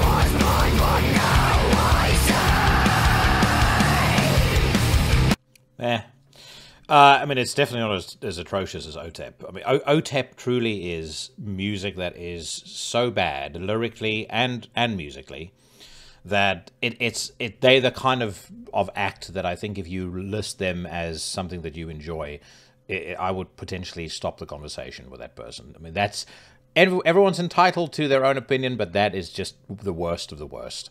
This is not nearly in the same vein as that fucking shitstorm or that dumpster fire, but there's nothing special about it. And this to me kind of, it reminds me of the trope that I suspect many of us, both men and women, are very, very tired of, which is that nowadays, certainly for the last, I'd say, in the last 5 years, it's been particularly bad for this, where if you don't openly embrace, a female band or a movie that was made by a woman or a TV show that was made by a woman, you're immediately labeled a misogynist and a hater and a fanboy, and toxically masculine and whatever other, fucking bollocks of the day they want to tar and feather you with. And that is just simply not true. Anybody who's listened to Into the Necrosphere for any length of time knows I'm a big fan of a great many female musicians, metal and otherwise. But good is good and bad is bad. It doesn't really matter, whether they got the musicians, have a wee or a foo-foo. So this isn't shit. It's not something that if somebody played it at at a house party, I'm gonna go, I'm gonna stick a fucking screwdriver into the speakers. But it's to get all hyped and excited about this, it's kind of like the hype and excitement around True Detective season 4, which, by the way, I've not yet watched a single minute of. But I've got to say, the more that this dialogue gains momentum online, whereby any single time somebody has said anything bad about it, then again they're lumped in with the rest of the world's worst bigots. That truly puts me off, watching it whatsoever. And this is coming from somebody who, obviously thoroughly enjoyed the first season. I think the second season is excellent. I think it's very underrated. Third season, I think, started off well. I think it ended off on a weak note. And I was very excited about the fourth season, particularly because Jodie Foster is in it. I was kind of hoping for shades of Clarice Starling, of Silence of the Lambs. But from everything I've heard so far, it's all style, no substance whatsoever. And that just puts me off completely. And what puts me off even more is Isa Lopez, who produced this, or actually was the director and I believe the writer as well. Seemingly taking offense to anybody who dares, no matter how big of a fan they were of the previous stuff, no matter how excited and how desperately they wanted season 4 to be great. Somehow the default position is, if you don't like it, you are scum. So anyway, new Kitty single, if that's your bag, so be it. It's not mine. Coffins have announced that their 6th long player is ready to be released. Japan's death metalers Coffins have returned with their crushing new album Sinister Oath, which they will release on March the 29th via Relapse Records, 2 days after my birthday. To taste the first piece of it, check out the Spontaneous Rot track via the Bandcamp widget below. And by the way, during that wonderful time, a reminder to you all that I will be at Inferno Festival. And hopefully be interviewing a couple of folks, including a couple of names that were on the list of most requested guests that I spoke to you all about last week. I've not yet confirmed who I'm going to be speaking to when I'm there. I think those logistics need to be ironed out and will be ironed out over the coming weeks. Because I am a paranoid, fucking superstitious bastard, I will not be sharing any of the interview, any of those names with any of you until I know for a fact that the video file of that interview is safely stored away on multiple hard drives. So come what may, you can actually see it. But if you look at the lineup for Inferno, you can see there are a fair few bands that, if I get to speak to folks from those bands, we're going to have us a fun April, possibly a fun May. And then in June, we've got Fortress Festival, and there's a whole bunch of bands that I'm going to be interviewing from there as well. So this year is just, in my view, taking on a life of its own as far as this podcast is concerned, and frankly, as far as the extreme music scene is concerned as well. But anyway, I'm going to shut the fuck up, and let's hear what Spontaneous Rot sounds like.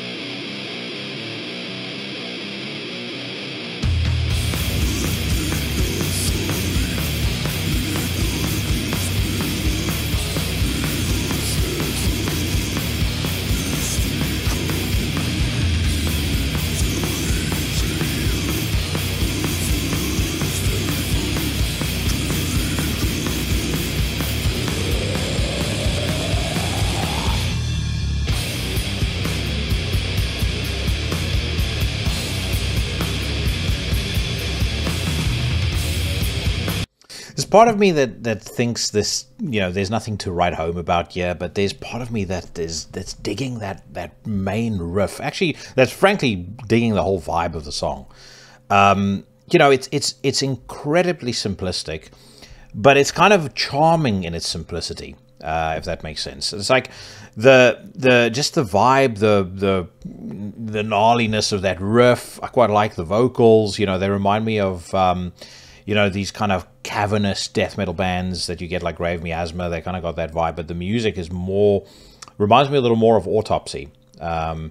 So yeah, I mean, I wouldn't necessarily say I'm going to you know, be waking up like a fucking kid on Christmas morning on March the 29th wanting to hear Sinister Oath for the first time, but it'll most certainly be on the watch list. Let's get back to it though.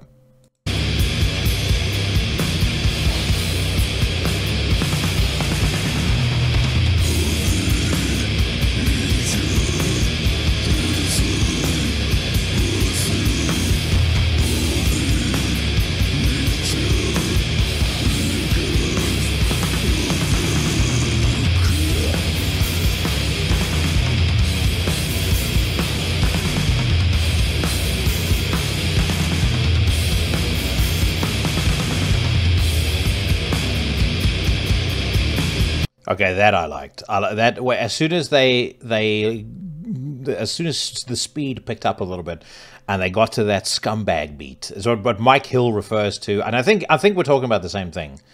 What he refers to as the scumbag beat, I fucking love. And when that song picked up in tempo, the Coffin's stock climbed a couple of points in my view. So not bad. You know, again, like I said, nothing that I'm going to be giddy over on the day of its release, but definitely something that I'm going to place on the old watch list. Okay, next headline: Black Tusk are putting out a new full-length album in April. It says here, Black Tusk are back with a new album announcement. The Georgia-based Unity will unleash their new offering, The Way Forward, on April the 26th via Season of Mist. It was produced, engineered, and mixed by Chris Scary Adams, mastered by Brad Boatwright at Auto Siege. For a preview, give a spin to the album's first track called Brushfire. I want to burn with the sing behind your tongue. In your house, under the weight of what you've done. Every day drifts away to hear me now. I sing but will not drown like a beast to reach beyond the wild and song. Darkness fill my life.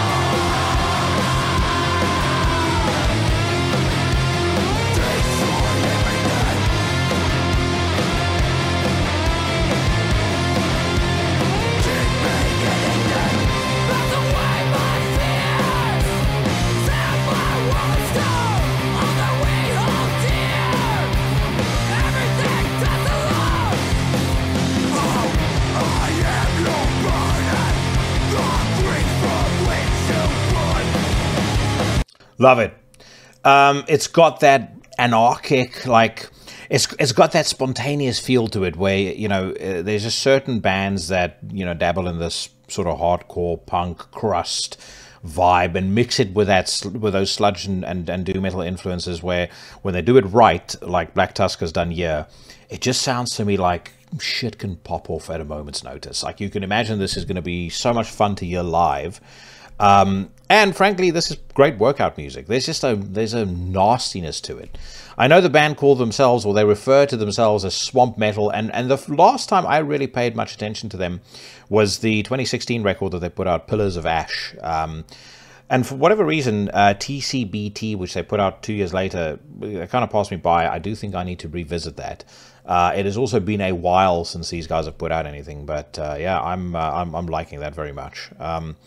You know, again, you know, you're not going to hear crazy innovation from them, but again, they've got a simple formula or simple blueprint, and they execute it to a turn. And what they offer, I'm digging.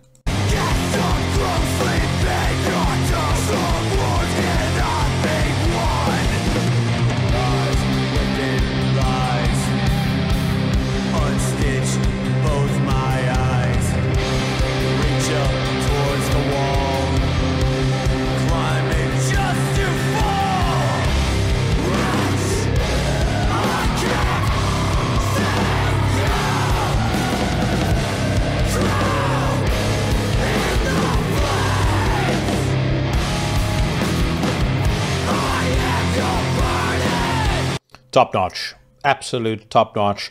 That preamble to the sequence that we just listened to now, where, I mean, I don't know whether it was a guitar effect that they used or a sample, but whatever it was, it worked fucking brilliantly.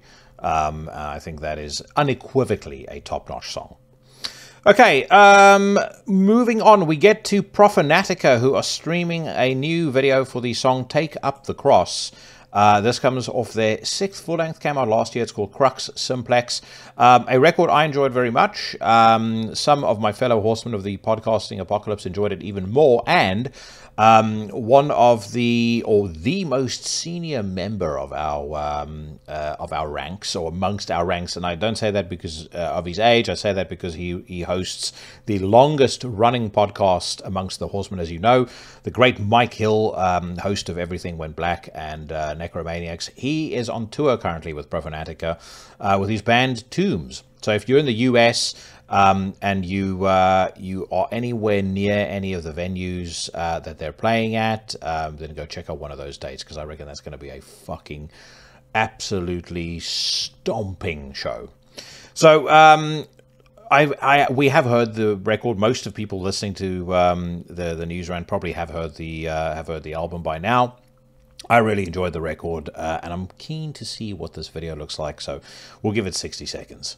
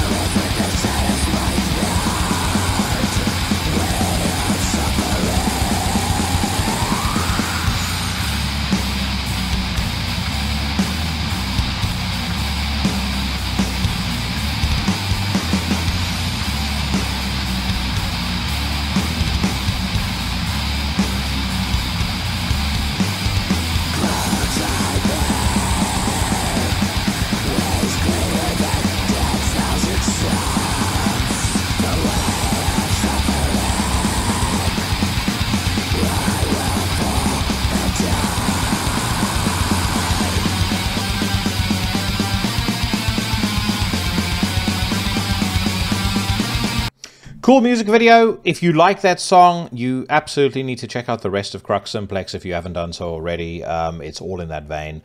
One thing to say, just because the music video reminded me of it, Paul Ledney, otherwise known as Mayhemic Slaughter of the Heavens, I have to tip my hat to him. I can't conceive of what it would be like to play drums and do vocals. There's very, very few people that do it, and that is, I think, for very good reason. He does it very well, and as I said, that album is really good as well. So, okay, next up, Merciful Fate are releasing their next album in 2025. Although Merciful Fate got back together nearly 5 years ago, it says. The iconic Danish heavy metal band hasn't issued a studio album since 1999's Nine. New bassist Becky Baldwin, who joined last month, confirmed in a new interview with That Metal Interview podcast. The release date of the band's new album has been pushed back to 2025 so that frontman King Diamond can concentrate on his namesake band's upcoming record, The Institute. So looking forward to that. Matteo from Bewitcher is on the podcast next week, and he and I spoke about Merciful Fate and Venom and evil-sounding records to quite a bit of length. So if you're down with that kind of music, make sure you check out next week's episode. But I'm excited to hear what they do. I will say, for me, still King Diamond peaked on Conspiracy, and I don't really think that any of the albums that he did beyond that necessarily came anywhere close to Conspiracy's genius. Like the Conspiracy and them, those two records back to back, to me, was just absolutely fucking staggeringly good. And to this day, they're great. The Eye is also very, very good as well. But then from there, The Spider's Lullaby, The Graveyard, Voodoo, shite. House of God, it was just a real disappointment. Even when they were doing the sequel to Abigail, when they did Abigail 2 The Revenge, I know there were a few folks that liked that, but I just couldn't get with it. But them and Conspiracy, to me, masterpieces, absolute masterpieces. Ondfødt have premiered a new single called Fansgeit. Black metalers Ondfødt have launched an official music video for Fansgeit, the new advanced single coming off their upcoming EP Oldfod. The latter drops on April the 5th, 2024 via Black Lion Records. Let's give it a listen.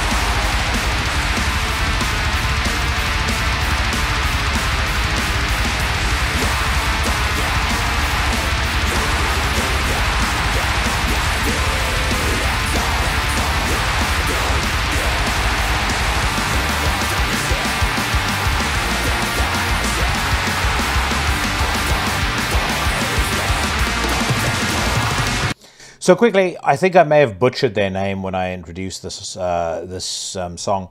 They're not Ondfødt, they're Ondfødt. Be that as it may, I do recall very clearly having them on the news rant, or featuring them on the news rant when Carl Ikara was on last year, and we listened to a single off of their 2023 record, Dat Oster Botniska Morkred, and I recall liking it.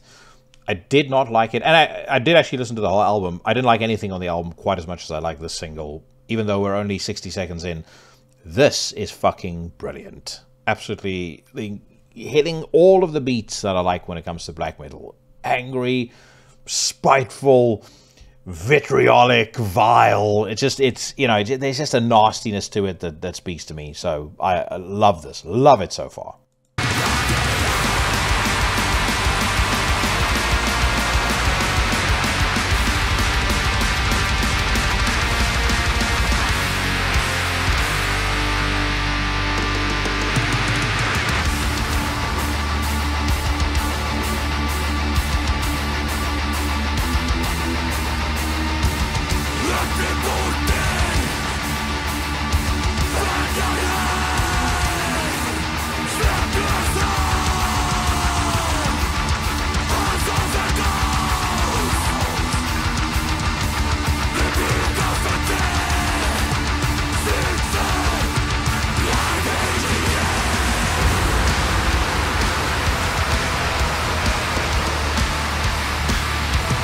Holy shit. No, that is fucking sensational. Beyond top notch.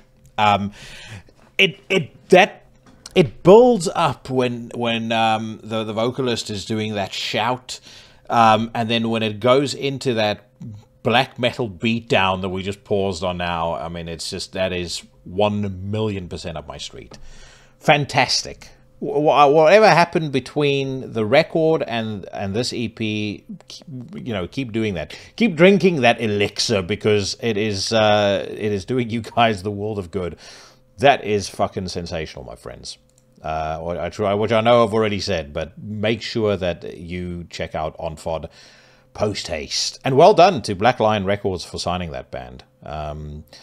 Okay, next up, we've got Construct of Lethe, who have signed a deal with Transcending Obscurity Records. It says here, Woodbridge, Virginia-based experimental and atmospheric death metal unit Construct of Lethe and Transcending Obscurity Records have joined forces and signed a new contract for the release of a new full-length album, which is going to be entitled A Kindness Dealt in Venom. I like that title. You can listen to 2 songs in advance via YouTube Down Under. Transcending Obscurity Records, a label that has received much love on Into the Necrosphere, on the news rant in particular. A couple of fucking great bands on that label, particularly in my view, Veilburner. They've got a couple of others as well. Veilburner is the main one that comes to mind. I have never heard Construct of Lethe before, but we are going to hear what a track called Denial in Abstraction sounds like.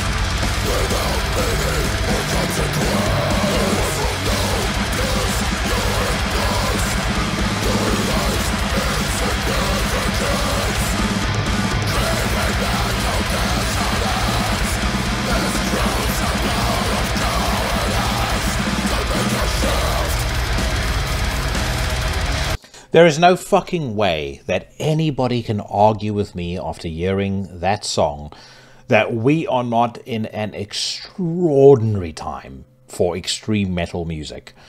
I've never heard of these dudes before, and I mean, that is just fucking fantastic. Those discordant riffs sound, you know, just fit so well against the blasting drums. Those vocals have kind of this urgency and this aggression to them that I absolutely love. There's a darkness to the music that, you know, for me is critical when it comes to great death metal. There's kind of a rawness to the way that they deliver that as well. Yeah, that's just a winner for me from bell to bell. How the rest of the record will end up sounding like, we will find out. But good God, man. I mean, this news rant's been going now for 40 minutes, and think about how many great songs we've listened to. There's been some muck in between, but there's been some fucking absolutely tier 1 bands that I've never heard of before. Some of you may have done, but yeah, this is the fun of the news rant. You just keep discovering new shit all the time. But yeah, kudos to Construct of Lethe for that song. And congratulations to Transcending Obscurity for signing them, because I think they've picked up another potentially winning prospect.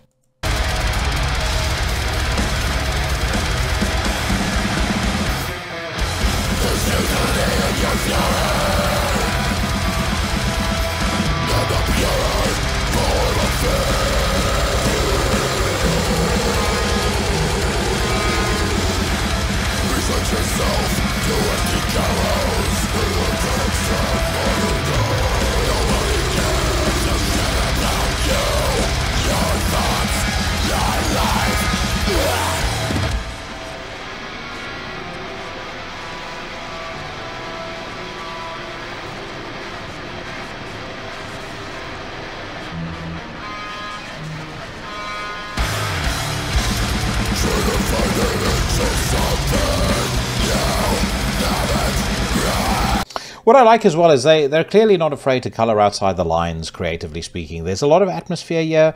They do some, I mean, there's like that slightly experimental bit that we just heard there now. It says here that, or the band comment, the album is a big leap for us in terms of composition and instrumentation, which is why we're so glad to be working with Transcending Obscurity. Their commitment to only putting out top-tier work and their willingness to take a chance on experimentation within the framework of extreme metal are extremely important to us, so we're very pleased to sign with them, and we can't wait to release the new album. I am fucking excited about that. Very, very much looking forward to this record. So yeah, when it comes out, I don't know, but that is brilliant. Let us move on now, my friends. We've not yet come to the new Deicide single. Hopefully it turns up in a second, or I might actually just jump across to YouTube, and let's give it a quick listen, just to ensure that we stay within, you know, a reasonable time frame. You know, I know there's only so much of your time that I can command over the course of the week. I have, of course, heard the song, so you know this is not going to be a first reaction, as 99.9% of everything else that I do on the news rant is. But I did want to talk about this because it is, in my view, a massive step up from the first single that they put out. That first single they put out the more I went back and listened to it, the more I just found it to be completely and utterly mediocre. Now, we're going to talk in a second about the controversy around the album cover art, and this time the controversy isn't quite as incendiary or as god-bothering as the controversy that they had around the cover art for Once Upon a Cross, but we'll get to that in a little bit. Let's listen to 60 seconds of the new single called Sever the Tongue, and then I'll give you guys my candid thoughts on what I'm hearing.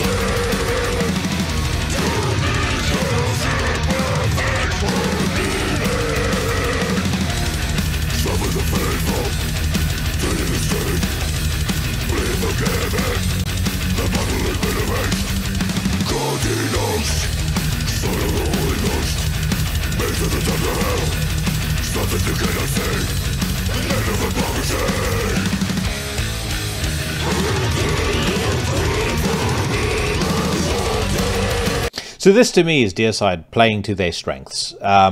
You've got Glenn's vocals sounding a lot more organic, a lot more raw, and a little bit more unhinged than it sounded certainly in that first single they put out off of the album. And the album, by the way, is called Banished by Sin, in case you've been living under a rock and you don't know what it's called.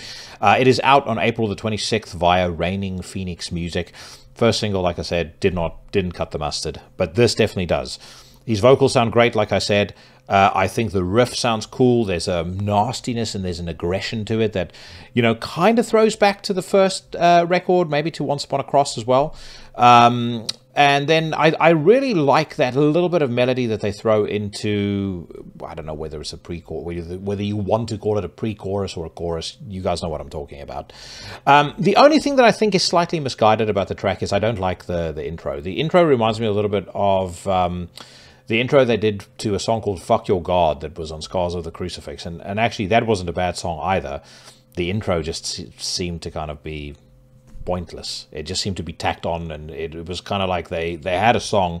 They didn't really know how to get the song started properly. And so they just wrote this nonsense in 3 seconds and kind of, you know, that's how the song got started. And it feels slightly similar to me, yeah. But it does not take away from the fact that it's great to actually hear a fucking cool Deicide song that is yet to be released, or that is being released this side of the 21st century. But let's get back to it.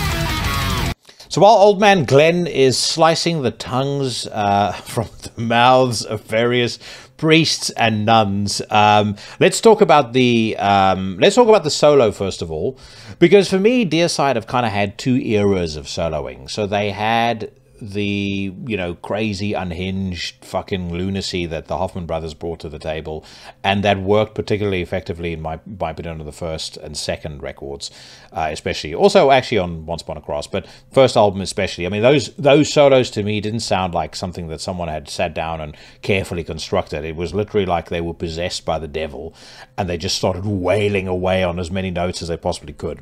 Brilliant.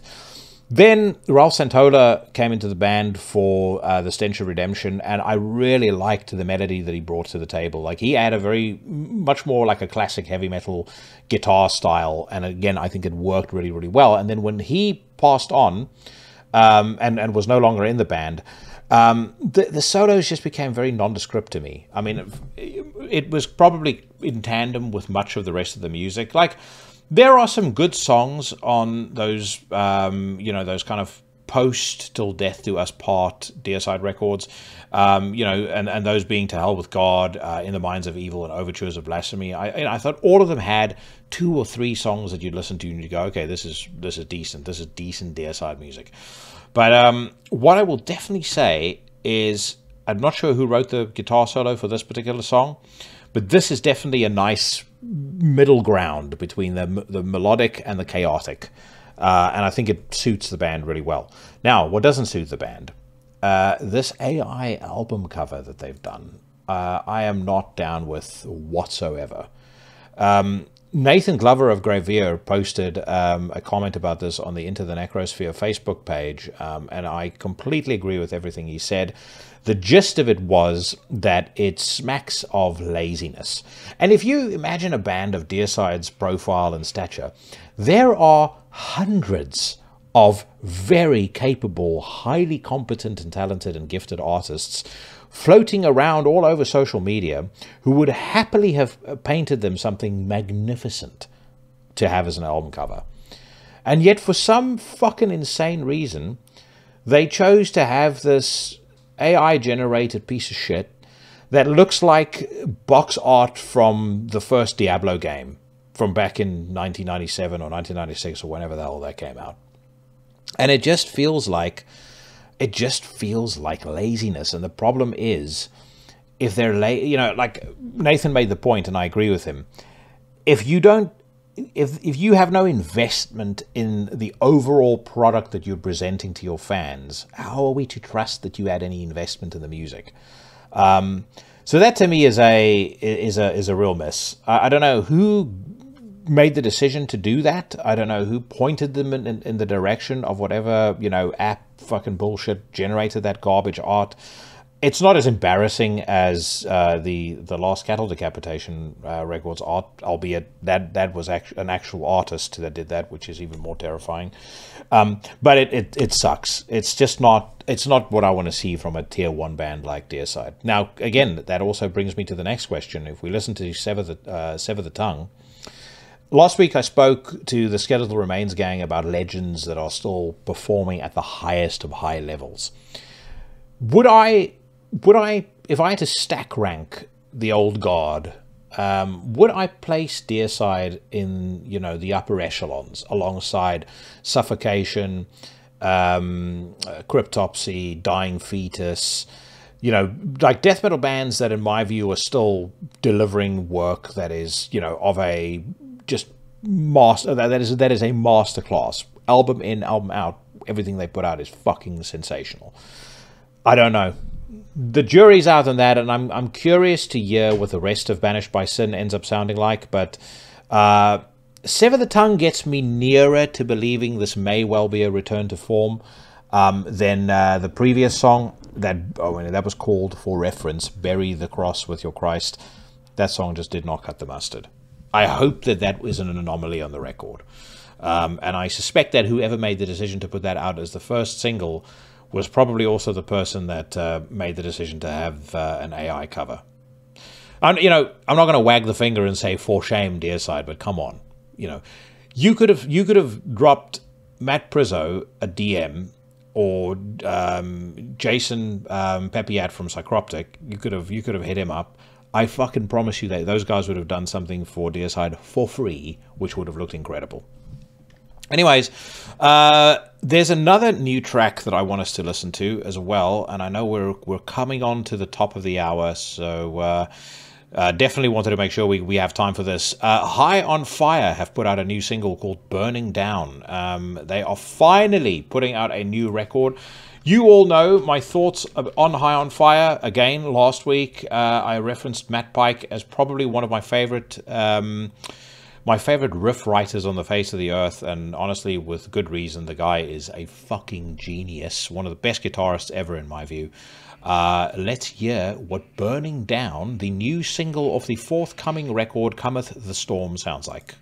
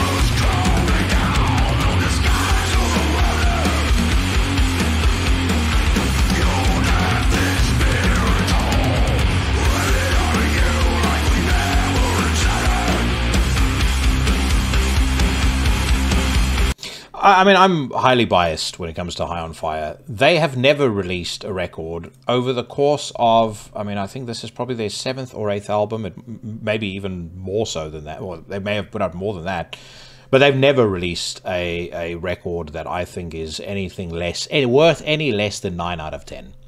I think Matt Pike is one of the greatest and most gifted guitarists and musicians walking the face of the earth.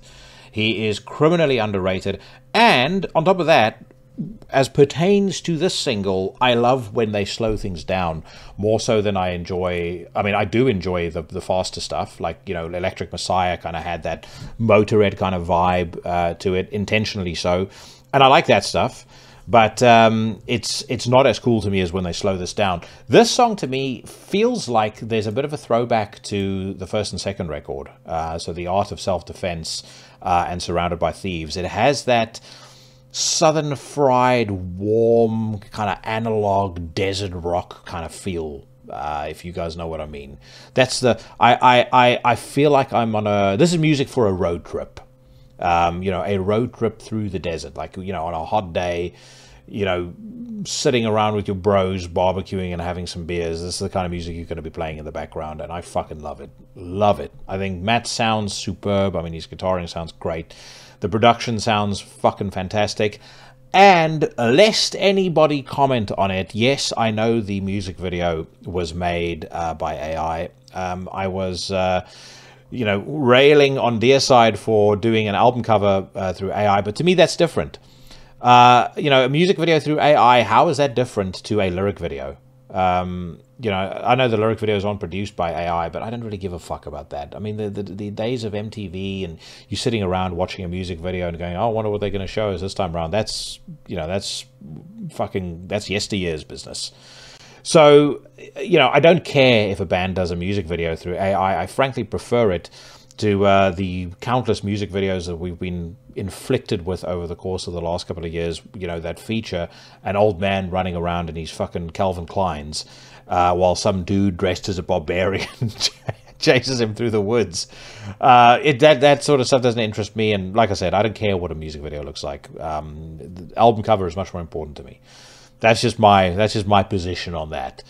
But my position on this song is that it is fucking absolutely, no questions asked, unequivocally top notch. Let's give it another 60 seconds.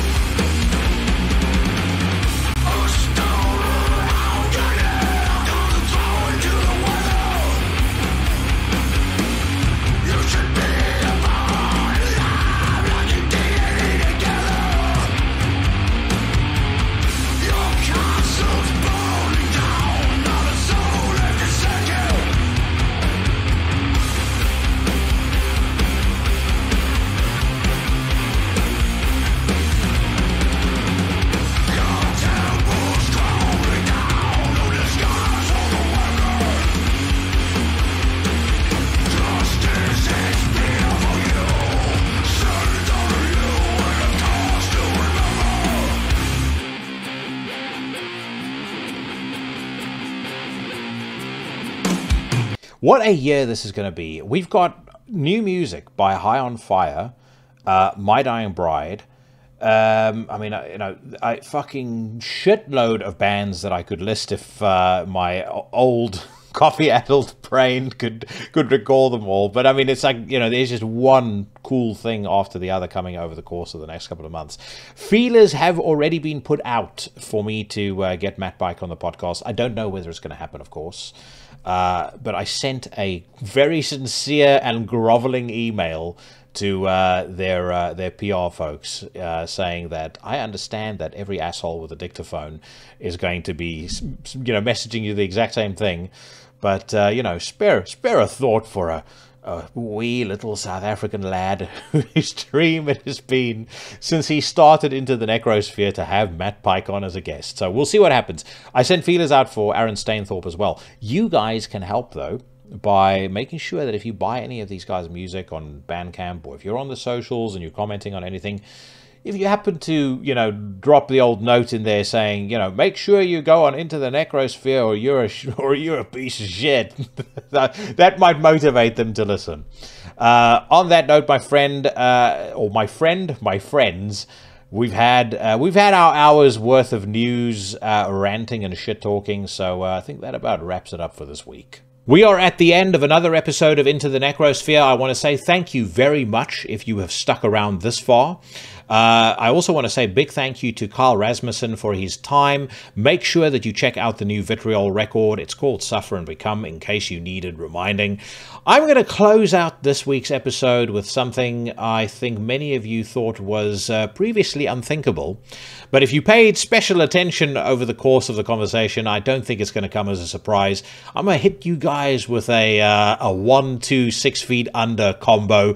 We're starting off with Torture Killer off the album Maximum Violence, and then we're rounding out with Still Alive off of the classic album Haunted.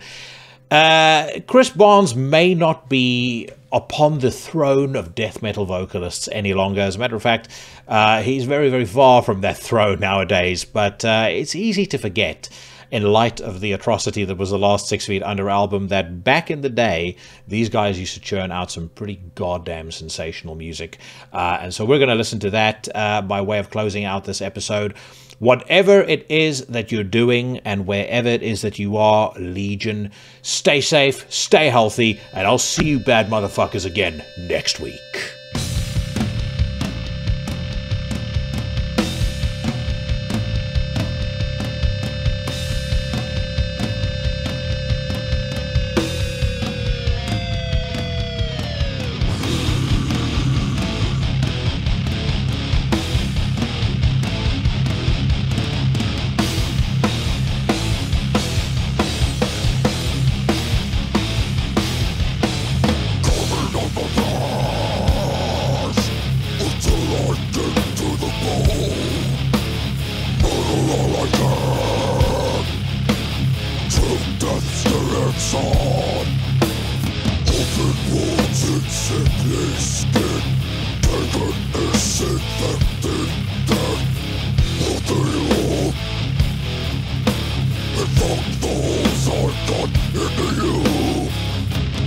Murderer, I rape the dead.